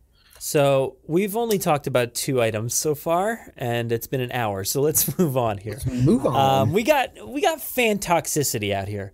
So, this is a community topic that's been going around. Is how people are reacting to, like we were talking about with Colin. Like we had some criticisms and stuff about how things are done, but not him or anything like that. That's besides the point there, but. People are having differences in thoughts and really taking it to another level with stuff like petitions and really calling people out. And one of the things I got to say that bugs me is people don't pay attention to their tweets. If you're in a tweet with a Twitter thread with other people, pay attention to who's tagged in that, because a lot of times Colin's tagged or J.A. Bayonne is tagged, and then a lot of people are like saying really, really negative stuff in there along with them tagged in this stuff, and it just bugs me. And honestly, I do tend to like block you if that's the case. If you're going to sit there, not pay attention to your tweets and who's involved in it, and you're saying really, really negative things, you're getting blocked. So that happens a lot. That was a side note, but I don't know. So here's my thing on it. I don't care who you want to direct Jurassic World 3. I think each director has their merits. Personally, I enjoyed Trevorrow's take on the first Jurassic World, I think, a little bit better. That's not to say I didn't like Fallen Kingdom. I think I liked the style of Jurassic World a little bit better. But we just be nice. We've spent 25 years cultivating this small, super friendly, super positive, super hopeful community, right? And before Fallen Kingdom became like at its like maximum hype, like people were just super excited, and we all try to be, those of us really like tight knit in the community, trying to be like really positive towards each other, like each other's projects. We all help each other with like art things or with podcasts or with videos or hunting down toys or whatever. we have a really positive community. Do not become toxic. If you've got something mean to say, just drop it. No one cares about your mean thing. Don't be mean for the sake of being mean. Like, the things they were saying about Colin were just like straight up hurtful. Like, the guy works his life. The guy works super hard to get up to the position he's in, and these guys are just like tearing him down. Like, oh, Book of Henry, wah wah wah. Like, okay, great. Spielberg's movies were not all winners either, and he's a huge director today. So, just be nice. Yeah, pay attention to who you're talking to. If you want to say something to Colin, directly tweet at Colin and let him know how you feel. Like, trust me, he probably doesn't care if you're being mean, because he's worked really hard to get where he is. And it's, in my opinion, he's killing it. Yeah, you get a thick skin, I think. And recently I heard, or I saw Rian Johnson, gets a ton of crap from Star Wars fans because of The Last Jedi. Rightfully so, in a way, because, well, not rightfully so. There's a lot of outrage, rightfully so, because of the choices that he made. It's not rightfully so to criticize him in that way. But he actually sounded very positive recently. He's like, I just don't see it anymore. The block function is very good on Twitter, and I don't see a lot of this stuff. I mute a lot of things, and I don't come into contact with a lot of people. But there's also the other side of it, where in the Star Wars community, you have Kelly Marie Tran and Daisy Ridley and people like that who have literally vacated social media because of the toxicity in their fandom, and people really taking it out and calling them out because they didn't like their character or something like that. Calling them horrible names on Twitter or Instagram or wherever. Character that, yes, of course they wrote, right? And completely made decisions. No, these are written by writers. And if you want to get mad at someone, look up the writer. The writer is responsible for everything. Don't be mean. Yeah, but don't be mean. Just have a conversation if you want. Have a conversation about it. But I don't get the hate towards Colin. I don't care I don't care which one is better. I know this is it's going to be easy for someone to say, well, yeah, but he liked, Colin's take better. But it doesn't mean I don't want J.A. involved in the next one. Man, if those two came together again and worked together, it was fun following their story for the last 2 years, right? It was fun following those two as they're shooting and playing with puppets in Hawaii and stuff. That stuff was fun to me. And honestly, Colin, I'm sure, was pulling the strings more than we all probably think he was, being, again, the front man for the franchise at this point. I'm excited to have him back for the third one. If Universal came tomorrow and said, hey, he's not doing it, I'd be like, well, he wasn't doing it when we thought he was going to do Star Wars either. So there's really no gain or loss at that point, right? Things can change on a dime. People work really hard on these franchises. They work really hard to bring a lot of people joy, and it's not cool to be mean. I'm just gonna, just touch on I listen to a lot of kind of funny content, which is guys from old IGN and stuff, and their whole thing is just be good to each other. And the Jurassic Park community seems to do that a lot. And I just don't. If you want to be toxic, don't bring it here. This is an escape for a lot of people. So just don't bring your toxicity. We don't want it. Yeah, I know, and that happened to me recently, where somebody brought their toxicity into a thread, and basically I called them out for being a troll, and then they backtracked and told me that they weren't, and I'm like, look, you were. It's just flat out you were. So I don't need that, and I don't need it, and I'm not one of the creators or anything, so I feel bad for everybody that has to deal with that stuff. So don't get to that level. Let's just take it easy, just have fun, just relax. It's all not that serious in the long run. But luckily, Colin doesn't seem to be taking it too seriously either. With the whole petition to replace him with whoever, whether it's Bayona or somebody else. There's a numerous amount of petitions out there that really don't have that many signatures and are honestly not going to do a single thing. So why are you filling it out? Signing an online petition is a waste of your time. Look, I really want to sign the one for James Gunn, because I talking about that real quickly, people might try to dig something on Colin Trevorrow just because they hate him. And that seems to be what happened here with James Gunn. His stuff that he said was not good. You don't say that stuff But in his defense, it was a joke. And, whether it was in good taste, that's a different conversation. But, he got fired over something. So Colin Trevorrow, he's in the same realm right now. Yeah, he's that kind of guy where he interacts with fans. Same thing with James Gunn. So I don't want anything like that to happen. But he doesn't seem to be taking it too seriously at this point. Yeah, no, hopefully the James Gunn thing to me is ridiculous. At first I was outraged. I was like, how could he possibly say these things? And then someone was like, well, they're from 10 years ago. I'm like, oh, you mean when he was trying to do a stand-up career and trying to be really edgy? Oh, that makes sense. And at the same time, Disney fired him over something that he wasn't on Disney's paycheck back then. So whatever, that's a side tangent. It's a weird deal. But at least like that petition has like 300 something thousand. And you're like, well, maybe Disney will take a look. But no, I don't ever think that'll happen. I don't think any company cares. I don't think anybody cares about these online petitions. But this one is just a little ridiculous. I mean, nobody's going to care overall. But Colin doesn't care because I'm going to quote a few tweets here from him. He says, because Screen Rant actually retweeted it or shared it on their website or whatever, he says, I wouldn't take Screen Rant too seriously. The website is designed to monetize the passion of fandom. Their writers generate negative clickbait because they're paid to do it. I wouldn't blame their freelancers who make the content. They're just doing their job. He also says fake controversies and toxicity in fandoms make their parent corporations money. So of course they'll stoke that fire. They are profiting off your passion. In reference basically to Screen Rant, like, well, of course they're going to talk about the negativity.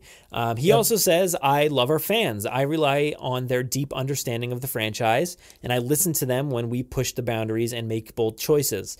They may not agree with every choice, but they do support us because they want us kids around. Wait, I just messed that up. They support us because they want kids around the world to have dinosaur movies too. Also, he said, when Jurassic fans hold our feet to the fire, it's not out of hatred, it's because they don't want us to forget the wonder and respect for the natural world that the first movie had and the right to do it. So, basically he's referencing, a lot of the hardcore fans that are basically like, look, what about this or what about that? The people who are actually having the conversations. So, he does recognize that, and he does recognize the people who are being toxic and how it, it's basically just, profit for sites like Screen Rant or other sites that are, stoking the fire, as he says. Yeah. Just in that statement alone, right? When he made that, I was like, he wrote it and I'm like, I'm on board with this guy. He's right. The only thing Jurassic fans really, truly get outraged about is when these movies turn into straight up movies with no heart. And I feel like that's kind of where Jurassic Park 3 let everyone down. Was there really was no wonder. It was just constant running from the second they didn't even step off the plane. They were attacked on a plane. Like it was just constant running, right?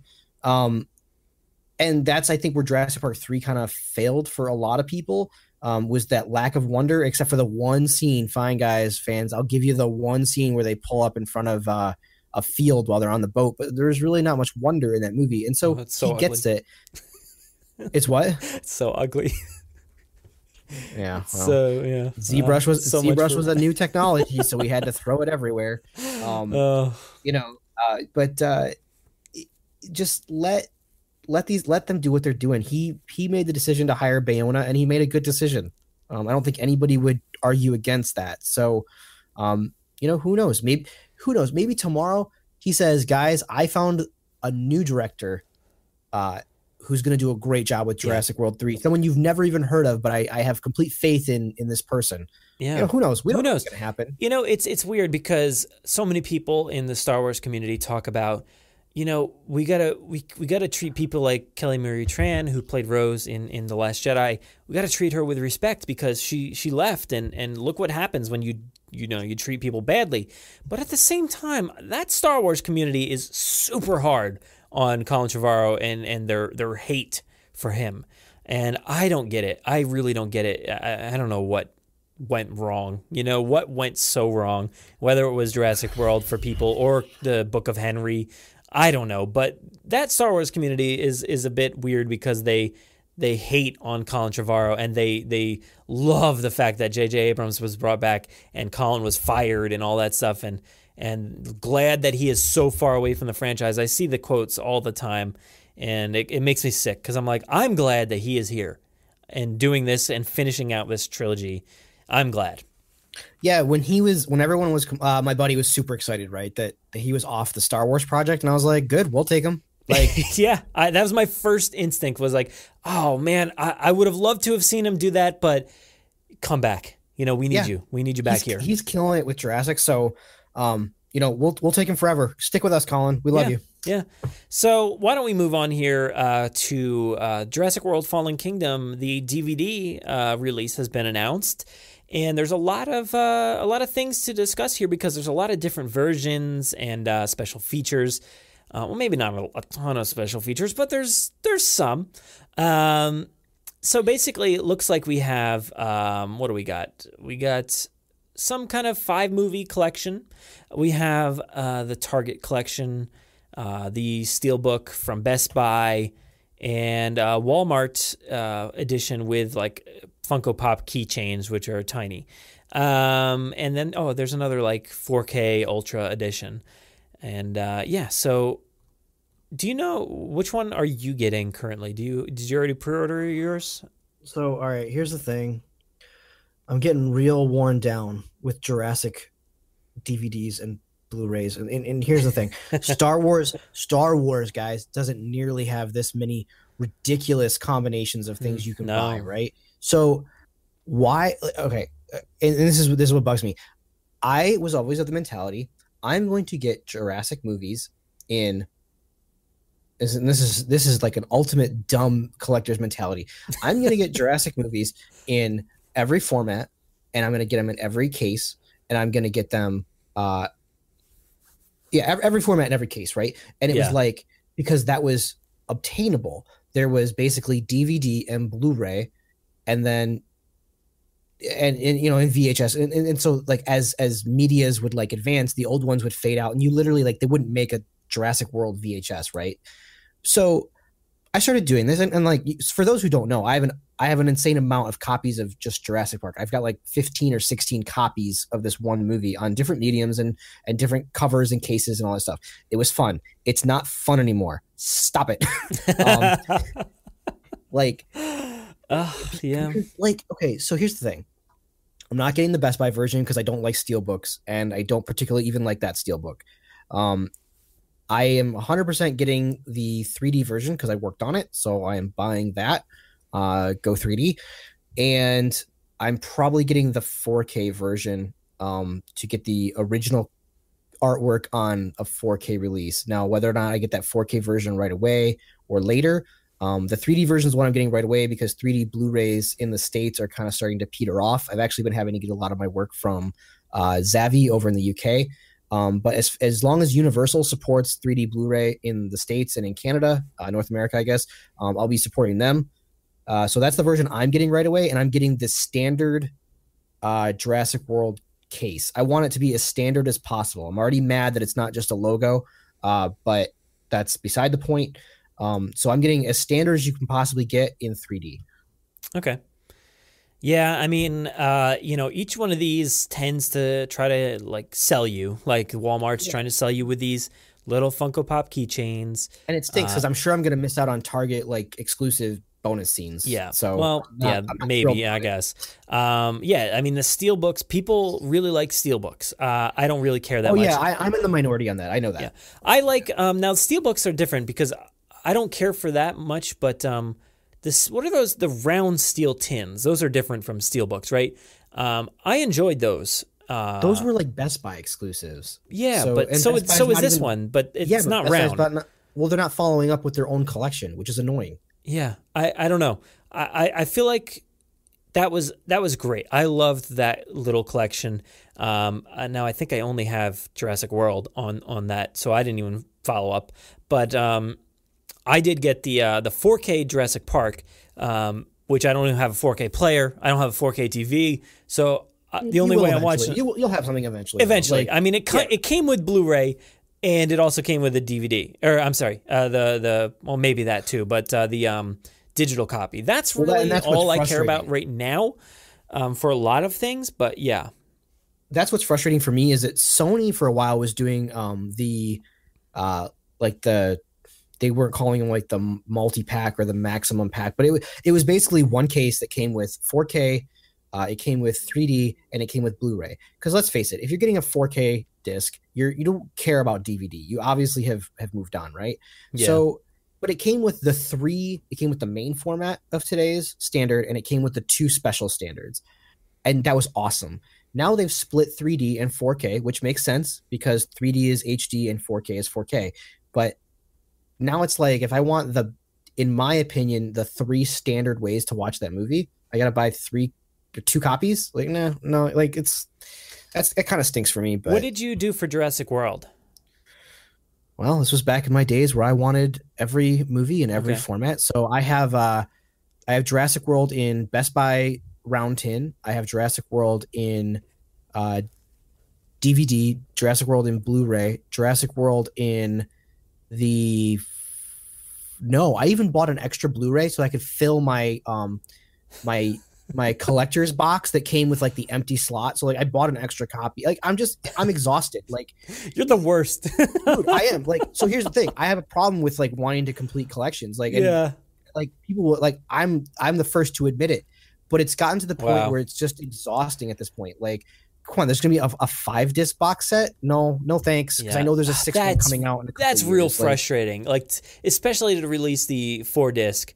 And then, like a month later, basically, like a few months, but like another box set with Fallen Kingdom now, that's ridiculous. Yeah, I'm just getting tired. Like, I bought the 4K like collector's set, so I'll have the first 4 movies in 4K, and then, in a collection, and then I'll have I don't know. It just stinks because I know they're going to release them individually as well, which I'm just over it. I'm waiting. I don't know. I'm just over it. Yeah, I'm frustrated by it. Yeah, like, for Jurassic World, I was kind of into those exclusives. You know, there was the one I bought off of Amazon I think it went for like 70 something bucks, but I found it was like a deal one day and it was like 45 or something. And it was that, like, the one that came with the statue of the Indominus and the T-Rex. So that was like a must have. I'm like, I got to have that. That's awesome. Because those look better than the Hasbro toys at the time. So I got that one. And then I'm like, oh no, Barnes and Noble, what are you doing? You're giving out awesome posters? 4 awesome posters for a DVD? I think I don't even think it was Blu-ray. I think it was I bought DVDs. And I went there. I'm glad I got those because that one was in Fallen Kingdom. We have reached maximum saturation as far as like as far as I can handle, as far as like collectibles and stuff. Because like, you mentioned like buying a copy later. I actually bought a copy of Jurassic World on Steelbook. Here's the reason why. So stupid. I love it, but because it's the only way you could have gotten the movie with just the Jurassic World logo. Like, okay, yeah. That was like the only way you could get it was from UK in Steelbook. But like, people, especially around the height of the hype for Fallen Kingdom, everyone's like telling me, oh, there's this. I'm like, I know. There's $200 worth of merch coming out like tomorrow. Like, I can't do it. Like, it's we've hit the Star Wars thing that we all asked for. We're there, and I asked for it too, and that's just because I wanted options. I have options now. I can't collect everything. It's not realistic, and it's a lot of fun. But when a movie comes out, there shouldn't be $300 worth of different variations. Just come up with a couple. Yeah. So if you want those variations, like I said, all those different ones, Target has like a 28-page gallery book, which is fantastic. That's great. I tend to get those, the ones with the cool stuff like in the package. But you know what? I never even look at them. Once I buy them, like I look at it real quick and I breeze through it, and then like it just sits in the package forever. So that's a problem. So this gallery book, is it going to have art? Because that's a great transition into another topic. Yeah. Well, it does, but we'll save that. But yeah, it definitely has art in there. I guess that's exactly what it is, an art gallery, 28 pages. But that's cool. That's a cool thing. I'll probably end up I'll just run to Target and go get it. Because they never run out of copies. No, they never run out. They'll have everything. Yeah, but this, I don't know where you buy this one. I guess you just buy it anywhere. But like this 5-disc set, they're killing me with that Mark Englert poster art on there. No, are you serious? Yes, it's on the packaging, and I'm like, that's one of those things where you're like, I hate you guys right now because I want it. I want that. Oh, dude. You got to be kidding me. Like, that's amazing. And the Steelbook, I don't know. It doesn't seem to have anything aside from just being a Steelbook. Maybe it comes with... Oh, that's it. I guess it comes with a collectible package or whatever. But I literally don't care about those Funko Pop keychains. That's nothing. Yeah, I don't care about those. The idea that blue is just on the cover of the thing, like, okay, whatever. It's like, a nice looking blue. Like, that's fine. Yeah, it's a nice render that's been desaturated. Yeah, it looks good. I don't know, like I like the standard logo. Guys, just give me the standard logo. That's all we're I want. past that. And we're past that, which I wrote when they started with that terrible motorcycle package with Owen and some of the Raptors. You knew it was never going back to the just the logo. Yeah, you knew it was never going to just the logo, except for the soundtrack we got, which had just the logo. Except for now, they've broken away from that. And even the movie itself, though, it has a title sequence unlike any of the other movies. And I love that title sequence. It's fantastic, but it just doesn't match any of the other movies whatsoever. But that's just the theme we got here. Sequence. Huh? That title sequence. You hate it? I don't. Yeah. I think that's fair. That's very fair. My wife said the same thing. She's like, I hated that. I didn't understand what that music was. It didn't sound like anything. It was weird, but like I love it. It reminds me of like I'm thinking like Vader's castle. Like it's just like lava flowing. Here's my argument for why I don't like it. So when I was sitting in the theater, all excited for Jurassic Park 3, and the title comes up and it says Jurassic Park. And then claws come through the screen to make it 3. I sat back in that movie theater and I went, oh, it's going to be that kind of movie. Yep. And so when the lava is like filling the logo and like it like is pouring in and like zooms out with the music, I just sat back and I was like, it's going to be that kind of movie. It's like a mixture of like Lord of the Rings and Star Wars. Yeah. It's like all over the place. But like I enjoy it. It was a lot better than Jurassic Park 3. But yeah, that was like my attitude. Like right off the bat, I was like, oh, this is... Here we go. Yeah. I like it, but I wish it was a little bit more uniform. But, what are you going to do? It's fine. Well, the title sequences aren't that uniform anyway, so whatever. Yeah. Like Jurassic World didn't look anything like the original 3, so it's fine. At least it has like the, however many miles off the coast or whatever. That's good. I like that. Yeah, totally. So apparently the Target version, aside from that 28-page gallery, comes with 30 extra minutes of content. Behind the scenes stuff probably. But I wasn't very thrilled with what Target had on their disc, which was basically what every other thing had on their discs. So it wasn't a lot of great stuff on that one. So I'm going to run through the special features that are on all the formats. So it says on set with Chris and Bryce, go behind the scenes with Chris and Bryce. The birth of the Indoraptor, an inside look at the genetically designed monstrosity known as the Indoraptor. Death by Dino, go behind the scenes as the raptor faces off with a key character.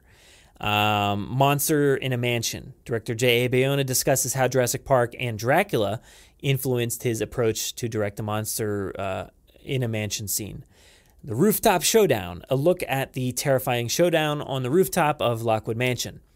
Malcolm's Return, behind the scenes with the one and only Jeff Goldblum. That should be good. I'm excited for that. VFX Evolved, the team at ILM discussed their cutting-edge approach to creating dinosaurs. Fallen Kingdom, the conversation. Filmmakers and the cast sit down for candid and casual conversation about Jurassic World Fallen Kingdom. A Song for the Kingdom. Justice Smith sings for the cast and crew of Jurassic World Fallen Kingdom. That doesn't sound like it's going to be much of anything. And this is a little bothersome. Chris Pratt's Jurassic Journals, which you've all already seen. They're on social media. They released them, up through the release of Jurassic World Fallen Kingdom.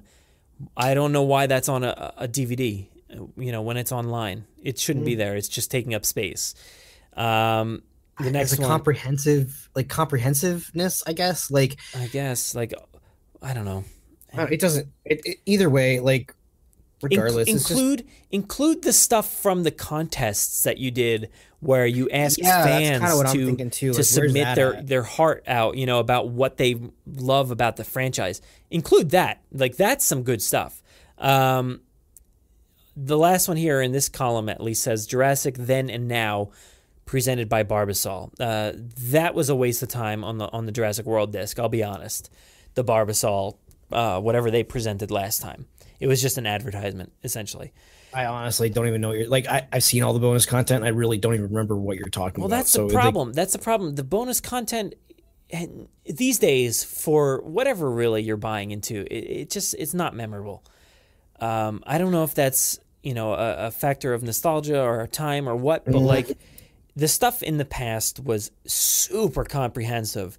Like the documentaries that they had on there really went in depth, really showed them making the movies, not just clips.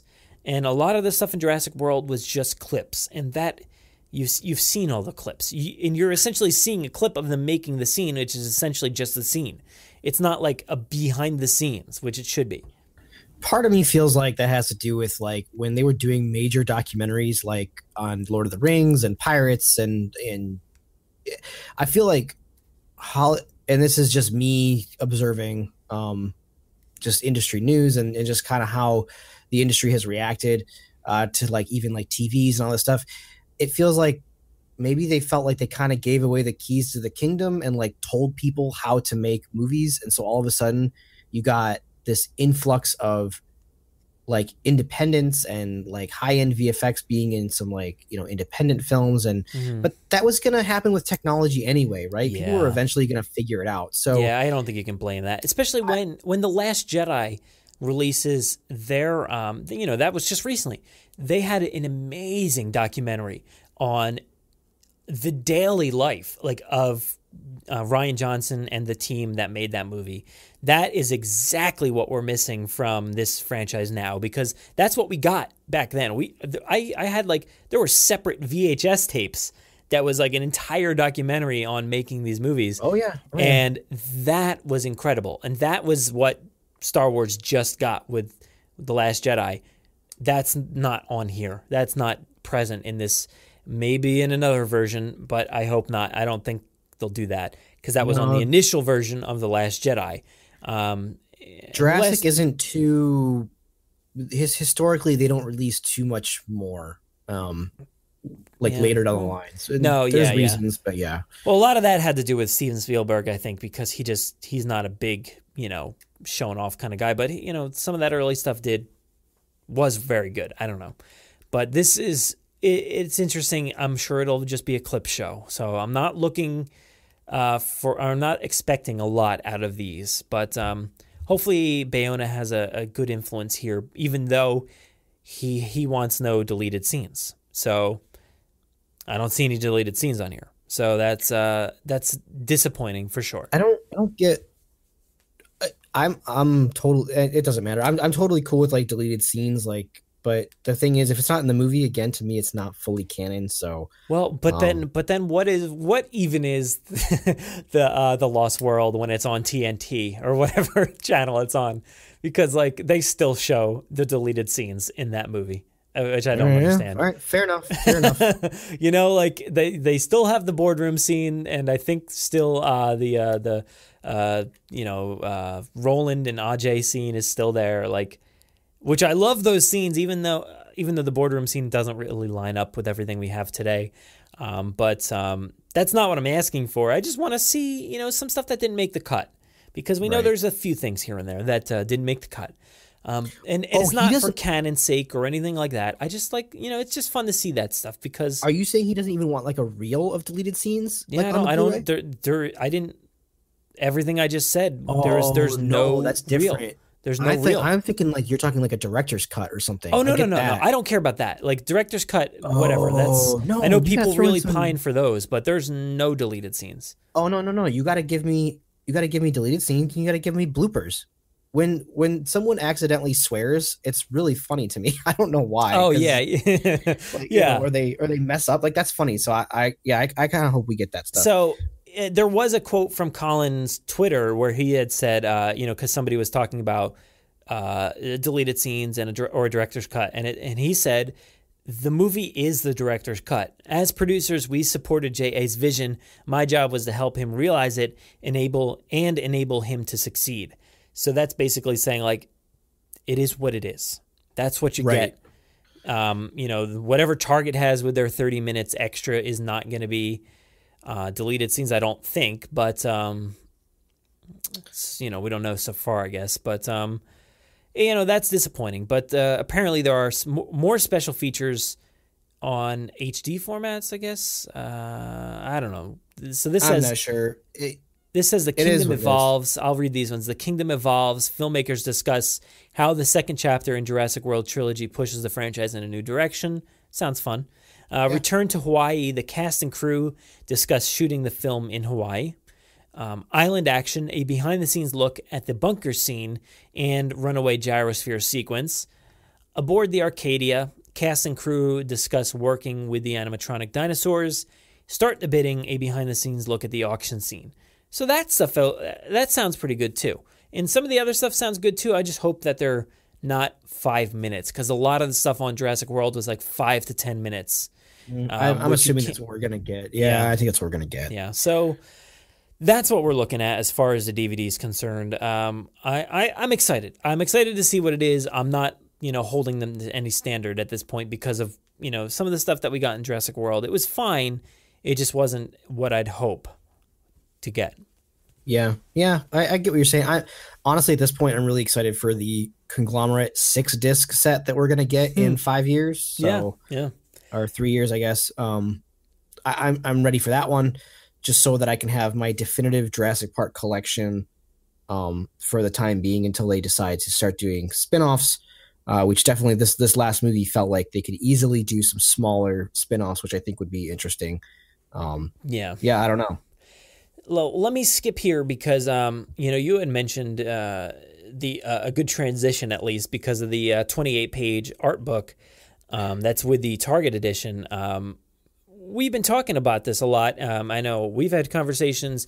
I've had conversations outside with other people, and I know people on Twitter have been ranting about it a lot recently. Is where are our Art of Jurassic Park books? Because again, I cannot have this podcast without referencing Star Wars, because like you said earlier, we're at that level. We're getting to that level where we're trying to be on par with what Star Wars is producing, and we are falling behind in that sense because we're not getting things like the art of Star Wars is for every single movie, an in-depth look at the making of the movies with concept art and deleted stuff and different characters and all kinds of crazy stuff.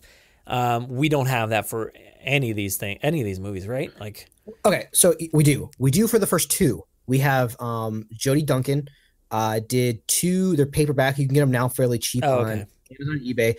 They're called The Making of, and then either Jurassic Park or yeah. Well, I have those. Yeah. Okay, so but that's the closest we've gotten. Those are actually great looks, and this is obviously pre what art books are today. Yeah, there's definitely some art in there, but it's small. They're small. So small. That's what I'm saying. Yeah, they're small. Yeah, they don't really count to me because the size of the Star Wars ones are almost textbook. And forget Star Wars at this point.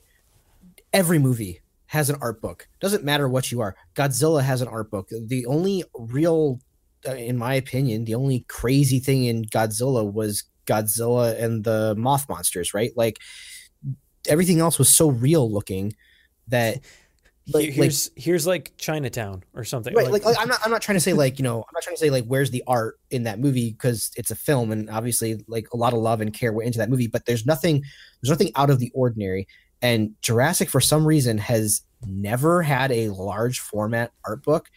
It's like embarrassing, I guess. I don't like. It's just weird that they do not want to share this art. Like, it makes no sense to me.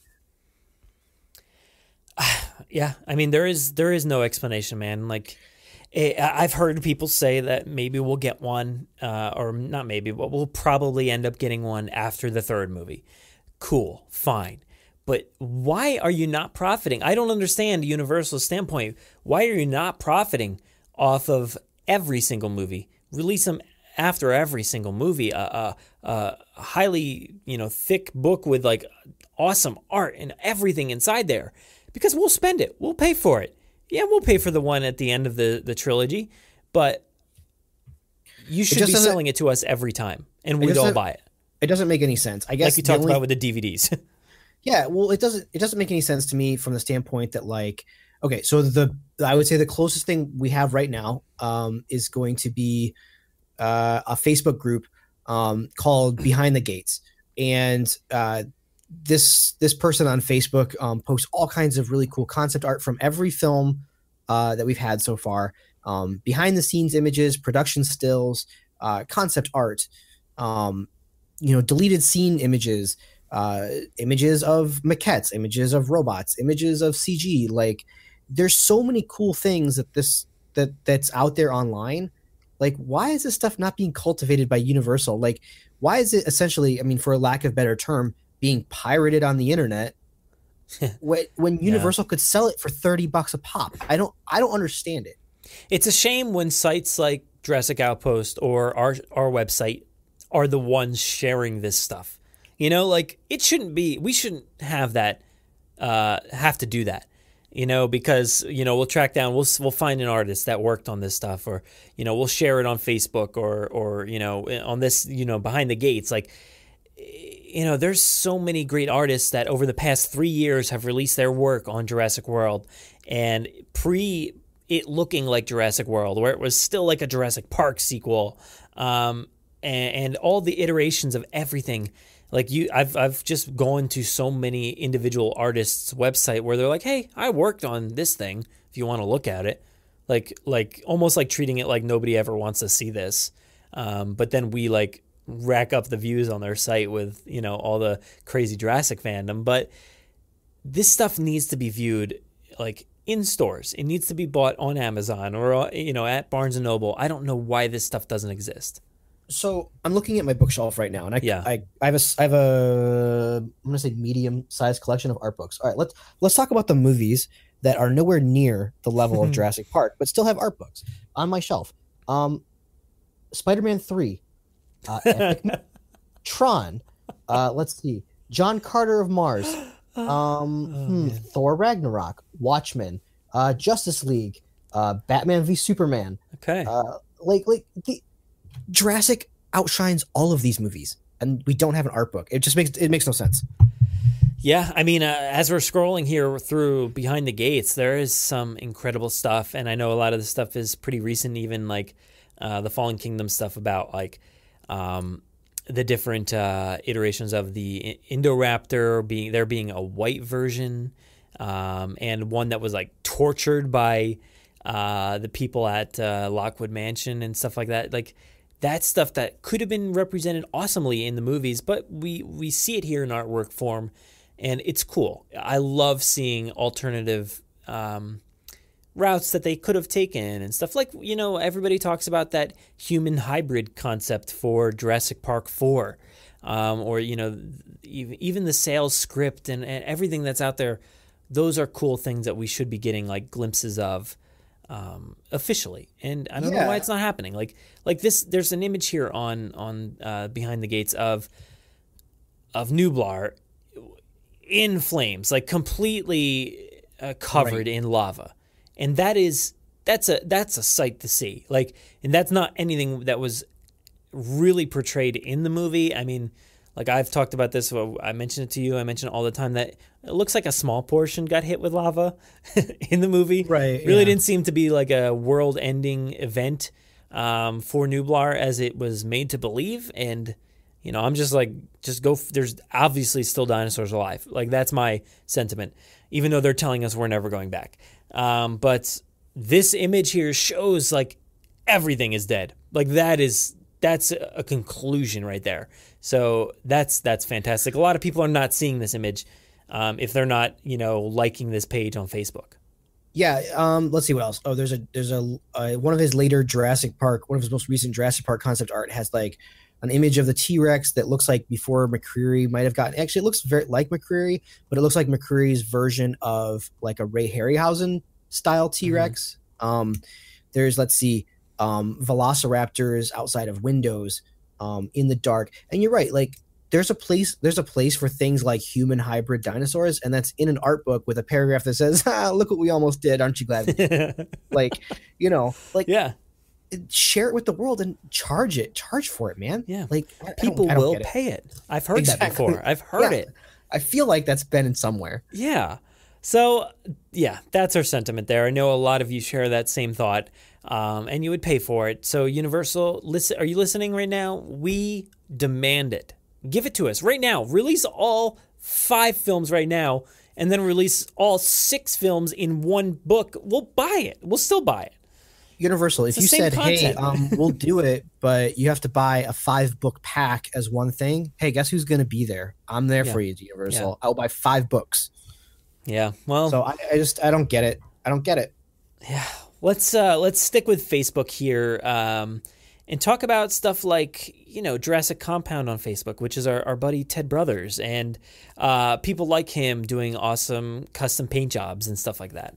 Let's talk about Ted Brothers. Number one, Ted's awesome. He made for me a set of Kenner T-Rex arms to fit my Red Rex. So huge shout out for him for that. Same. Those things are amazing, dude. I had that video. I filmed that video because I'm like, this is a childhood dream come to life. Like, because I lost those things somewhat early on, and they've been missing forever. And he made them.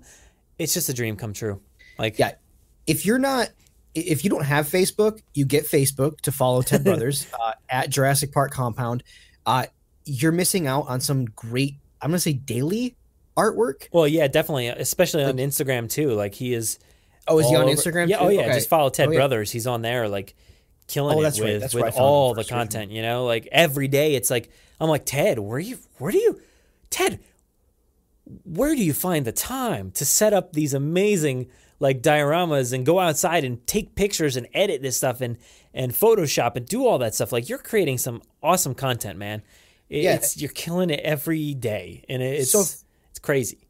For those who are not familiar with his work, he does mainly repaints of action figures, but he also does diorama shots in the vein of like what Kenner used to put on the back of their boxes for like the bigger dinosaurs.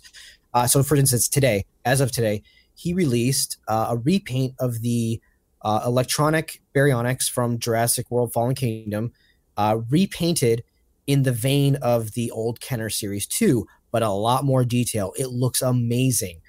He's got a Stegosaurus, a Jurassic World Fallen Kingdom Stegosaurus toy from Mattel that he repainted to look exactly like the Stegosaurs from The Lost World. This guy is on another level of artistry. Like, it's absolutely fantastic. My favorite right now is his Cyclops Raptor in the pack. Like, he carefully undid that crouching Velociraptor from Jurassic World Fallen Kingdom toy line. That green one. Right now, it's so good. Carefully undid the packaging so that there's no, cracks or anything, and then repainted that to look exactly like I'm looking at my Cyclops right now. It's identical. Like, it looks no different, basically, than the repaint that he did. And I'm just like, that is incredible. He also did the same thing for the Dilophosaurus as well. Yep, and repackages them, puts them back in.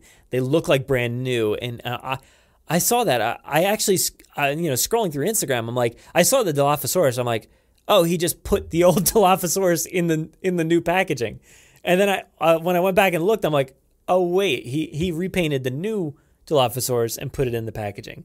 Yeah, and he's not just creating like dioramas like with he's not just going outside and shooting dioramas. There's some of that for sure. But like, for instance, I'm looking at one from July 17th, right, of a mercenary standing outside in a raincoat in the tall grass with the shed, like a power shed, right, from like the beginning of Fallen Kingdom, and the T-Rex is like peeking out from behind, and he's got like some CG rain in there that he added in, like some Photoshop rain.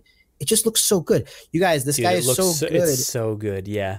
This guy's work is so good. Mattel called him out at Comic-Con, during their panel. This guy's on another level. If you're not following him on Instagram or Facebook, you're missing out on some great entertainment and artwork. Yeah. It's fantastic. Speaking of that one you just mentioned, like the generator and the guy, that's another one. When I'm going through Instagram, I'm like scrolling pretty quick and I'm liking, double tapping and all that.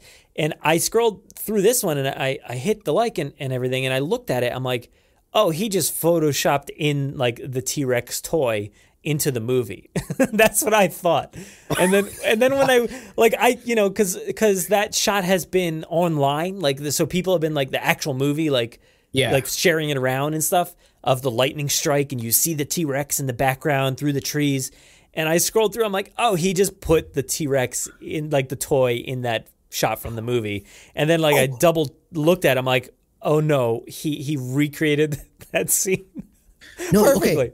So you were talking about how you're not sold on the Suchomimus. If you go to July 10th, he's got a photo of all these like mercenaries and ACU people, like, yes, yeah, and there's this Suchomimus bursting out of the jungle, and they're all in the mud. He's got like some electricity coming out at these guys. There's dust particles coming up with a giant, like, if you're not sold on a Suchomimus action figure from Mattel, go look at this image.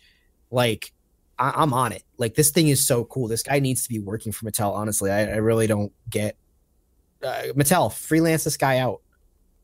He's doing amazing work with your action figures. Like, he could sell you toys for sure. There's a guy. Do you follow Father's Figures on Twitter at all?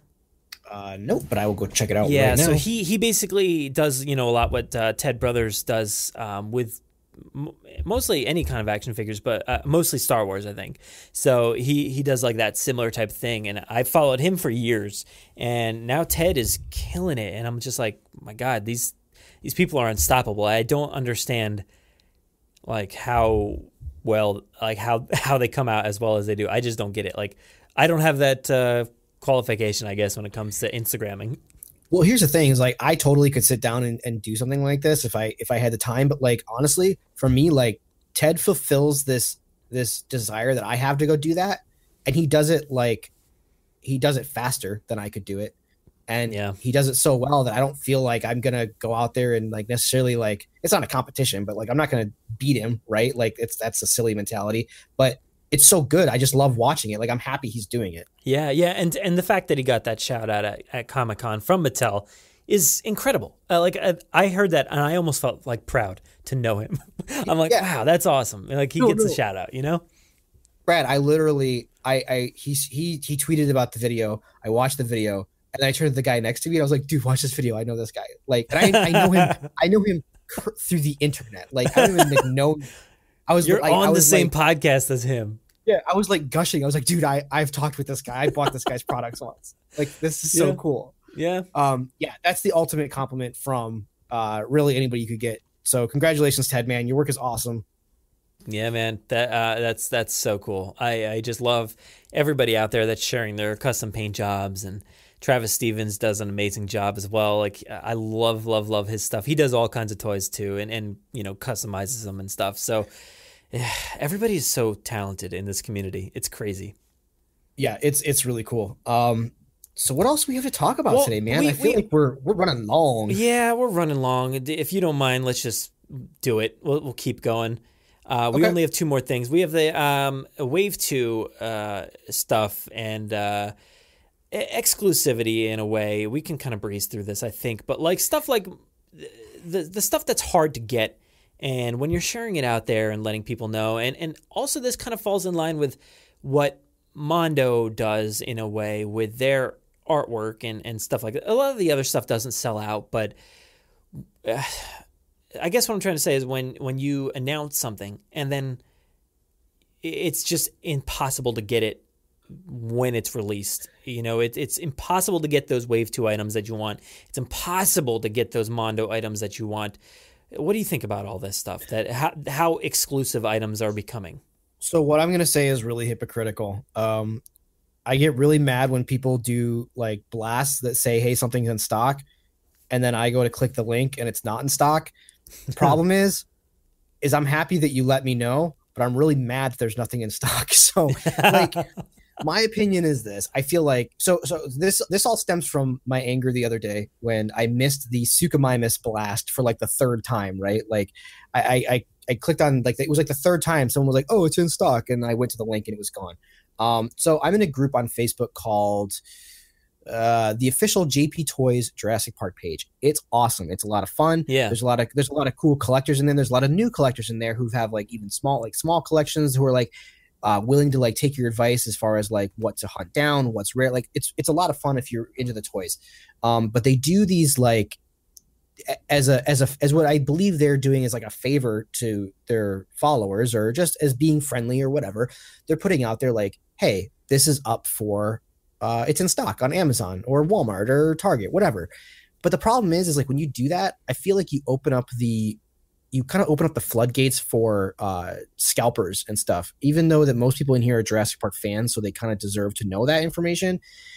I'm not going to say that everyone is in it for themselves or for like a goodwill thing. I feel like a lot of times people jump on that stuff so they can turn around and sell it for double. And that annoys me. And that's the same thing with Mondo. Like you're saying Mondo posters. There's really not a rare Mondo poster. You can get almost any Mondo poster you want. The question is, how much are you willing to pay for it? Because Mondo only makes so many. They sell out to nothing but scalpers and snipers online. And then the real fans miss out at the regular like $30 to $60 range for their prints. So that's really frustrating to me with Mondo. And I get it. Like a real Mondo fan is going to say like, hey, if you're, a real fan doesn't care, like, they'll get it if they want it. It's like, but I'm not a Mondo fan. I'm a Jurassic fan. So like, yeah, I've gotten a few Mondo things. I've been lucky enough, I guess, to get a few items. I think one was the Rocketeer, and another one was The Force Awakens. So two like pretty long art prints. And recently I've been trying to get a lot for like Raiders of the Lost Ark or Indiana Jones in general or Jurassic Park or anything else really. And I have no shot. Like I don't know. Every time I attempt to do it, I cannot get it. They make them too exclusive, but like you say, once it's all said and done, you can just buy it for $200 online if you want. Through eBay. It's crazy. I mean, maybe more. I've only ever got one Mondo print directly from Mondo, and it was specifically because they were doing a timed edition, not a limited. Yeah, maybe that's what I got. But the thing is, they don't do that with every print. So like, I got a Man of Steel one. They offered it. It was like whoever orders it in 48 hours gets one, and that's awesome. But I understand that's not their business model. But to me, so like anyway, just blasting these things out like in stock items online is really frustrating because you're taking away from those who are actually trying to hunt them down, like, and who are checking those sites religiously. It's almost like I don't know. I get it. Like I said, I'm a hypocrite when I say this because I can't just sit online and like, I work, 8 to 10 hours a day, right? I can't just sit online and keep refreshing, retail store websites. Like that just doesn't work for me. So It's frustrating, and I just kind of wish people would maybe keep that information to themselves. But at the same time, I get they're trying to be friendly and be helpful to everyone. It just kind of stinks when you get there and it didn't help you. It helped everyone else or someone else. I don't know. It's a little gripe. It's a little gripe. It is. It is a shame though when these things that super fans want go to scalpers and then end up on eBay. Like that's just a shame. And I know there are people in our community, people that do a lot of stuff that buy stock and save them, and people cannot get it. And I know we preached early on before Mattel actually started like releasing stuff that these are made for kids. And yes, we constantly talk about buying this stuff and we're always going out and getting this stuff. But I actively try to make sure that I'm not scooping up everything I possibly can. And if there is a kid in the aisle, let the kid look and all that stuff. So I feel like, I don't know, we're doing a disservice to the community and stuff like that. If you're scalping, if you're saving the items if you're saving it for yourself that you want duplicates, that's fine. But don't save it to resell it. I don't know. That just really bugs me. I don't know. It bugs me because to me, toys are designed to be played with. All my toys are out of the box. And I had that situation the other day. I was at Walmart and there was a figure I wanted, but there was also a little kid in the aisle. And it's like, well, I'm going to stand back. The kid's with his dad. If the kid chooses the thing I want, that really sucks. But you know what? I'll find it. I'll find it somewhere else. Like it's not the end of the world. Because he's going to grow up and be you hosting a podcast like, in 20 years. Right. Yeah. Like that's what you want. You want the community to expand and grow. And like, I make this a family friendly podcast. So those kids could listen if they wanted to and with their families and stuff like that. And we do have that. A lot of families out there listen with their kids.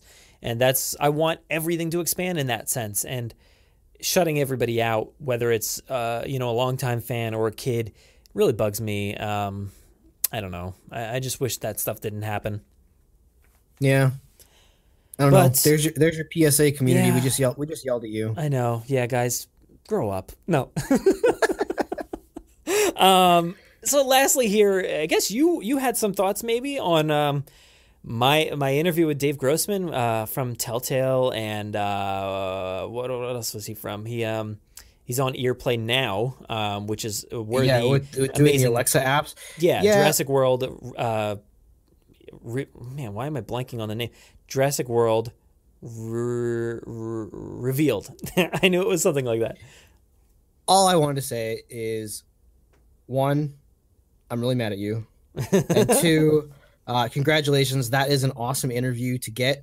When I kept reading that you had interviewed or were interviewing Dave Grossman, I was like, that name, I know that name. And I listened to a ton of video game podcast content, and it's like, to me, that is like the Dave Grossman.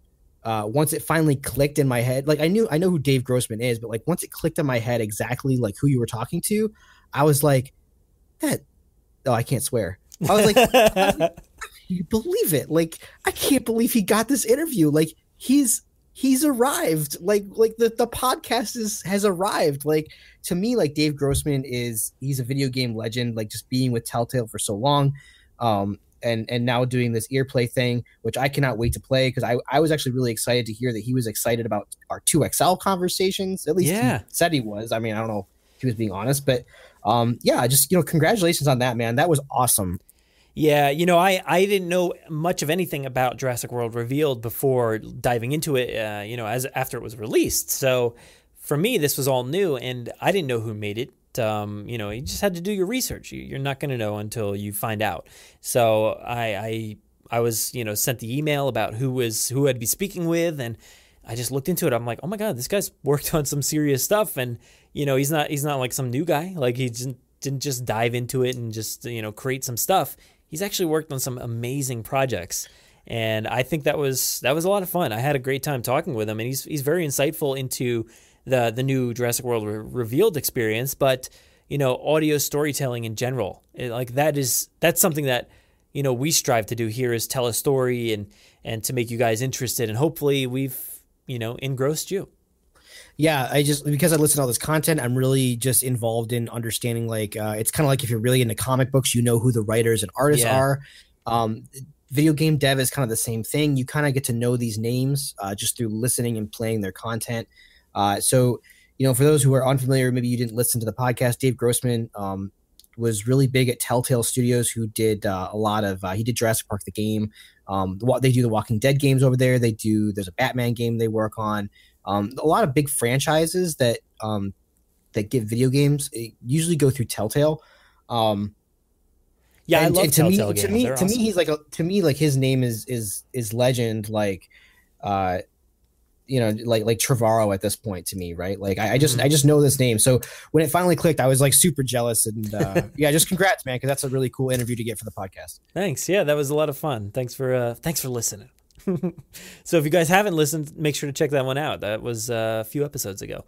But we've run out of time, I guess, after 2 hours. Our program here tonight on TV for the Jurassic Wire was 2 hours and 6 minutes long.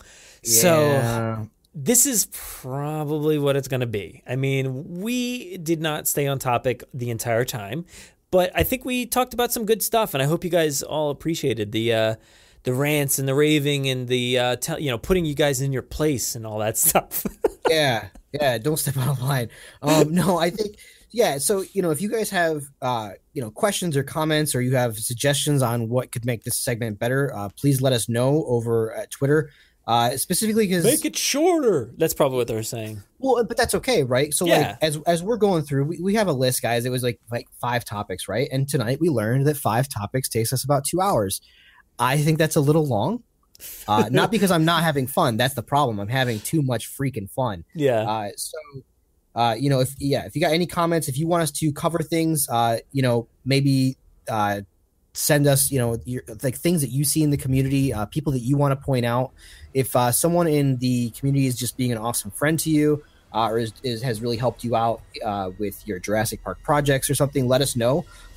Ideally, what I think we want to do is one, go really deep into like kind of geeking out about the news that we cover every week, but then also like pointing out great community members and really celebrating what people are doing out there in the community. We've got a long 3 years ahead of us until the next Jurassic World movie, so we want to really amp up this community in a positive way. Yeah, and we'll try not to be too watchdoggy when it comes to everything. We called out some things here and there, but overall, I think we try to put a positive spin on most of the items here. Yeah, totally.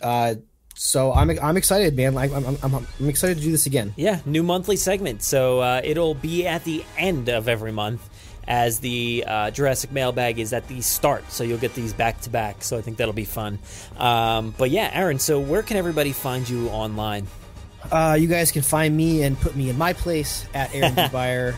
Watch out, man. On Twitter. Yeah, I'm gonna get the hate called out. I'm going to get called out. But here's the thing. If you call me out on Twitter, I'm pretty sure I got a good reason for feeling the way I do. Just like I was arguing with someone a few weeks ago about feathers, and they were like, "You're wrong, man." I'm like, okay. Like, sure. I'm not, but like, whatever. So come interact with me. I try to have a lot of fun. I'm not too great at getting on there every single day, but if you tweet at me, I'll see the little notification, and I will come read it, and I will probably talk back to you. So. Awesome. Hey, if you want to call me out as well, I'm at Brad Jost on Twitter. So I don't usually promote that, but maybe I'll start doing that here in this segment. But as we said, call us out in a nice, positive way. Yeah, like, be nice. Come at us with constructive criticism. Don't tell us that you want us to stop the podcast. It's not. It's not happening.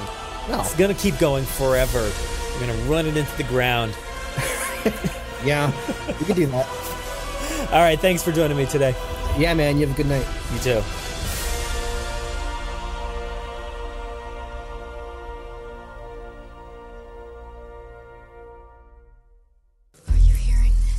Make sure to visit JurassicParkPodcast.com to find all of our past episodes, brand new news articles, information on how to contact us, and much more. It's a great source for everything related to the podcast, and of course Jurassic Park and Jurassic World. Head to JurassicParkPodcast.com and help us build a great community. Anybody hear that?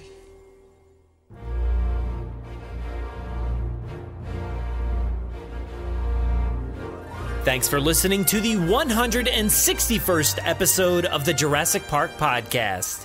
Of course, a big thanks to Aaron for being the co-creator of the Jurassic Wire, helping me to bring this fun new segment to life.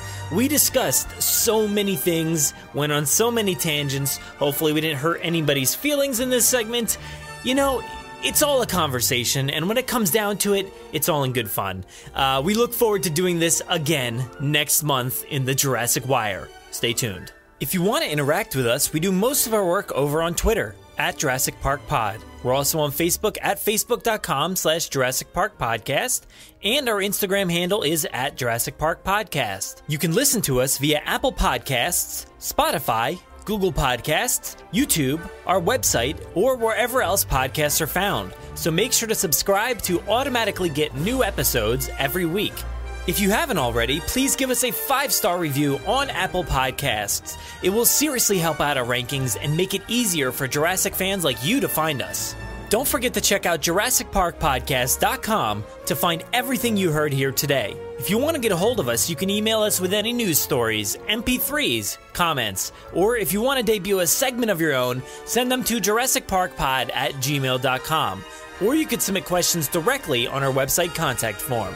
If you'd like to record something for the show, send it in to us and we'll feature it in an upcoming episode. If you don't have any way to record, you can give our voicemail line a call and leave us a message. That number is 732-825-7763. Thanks for listening, and enjoy. No, I'm simply saying that life finds a way. You will remember to wash your hands before you eat anything. See, nobody cares. Nice hat.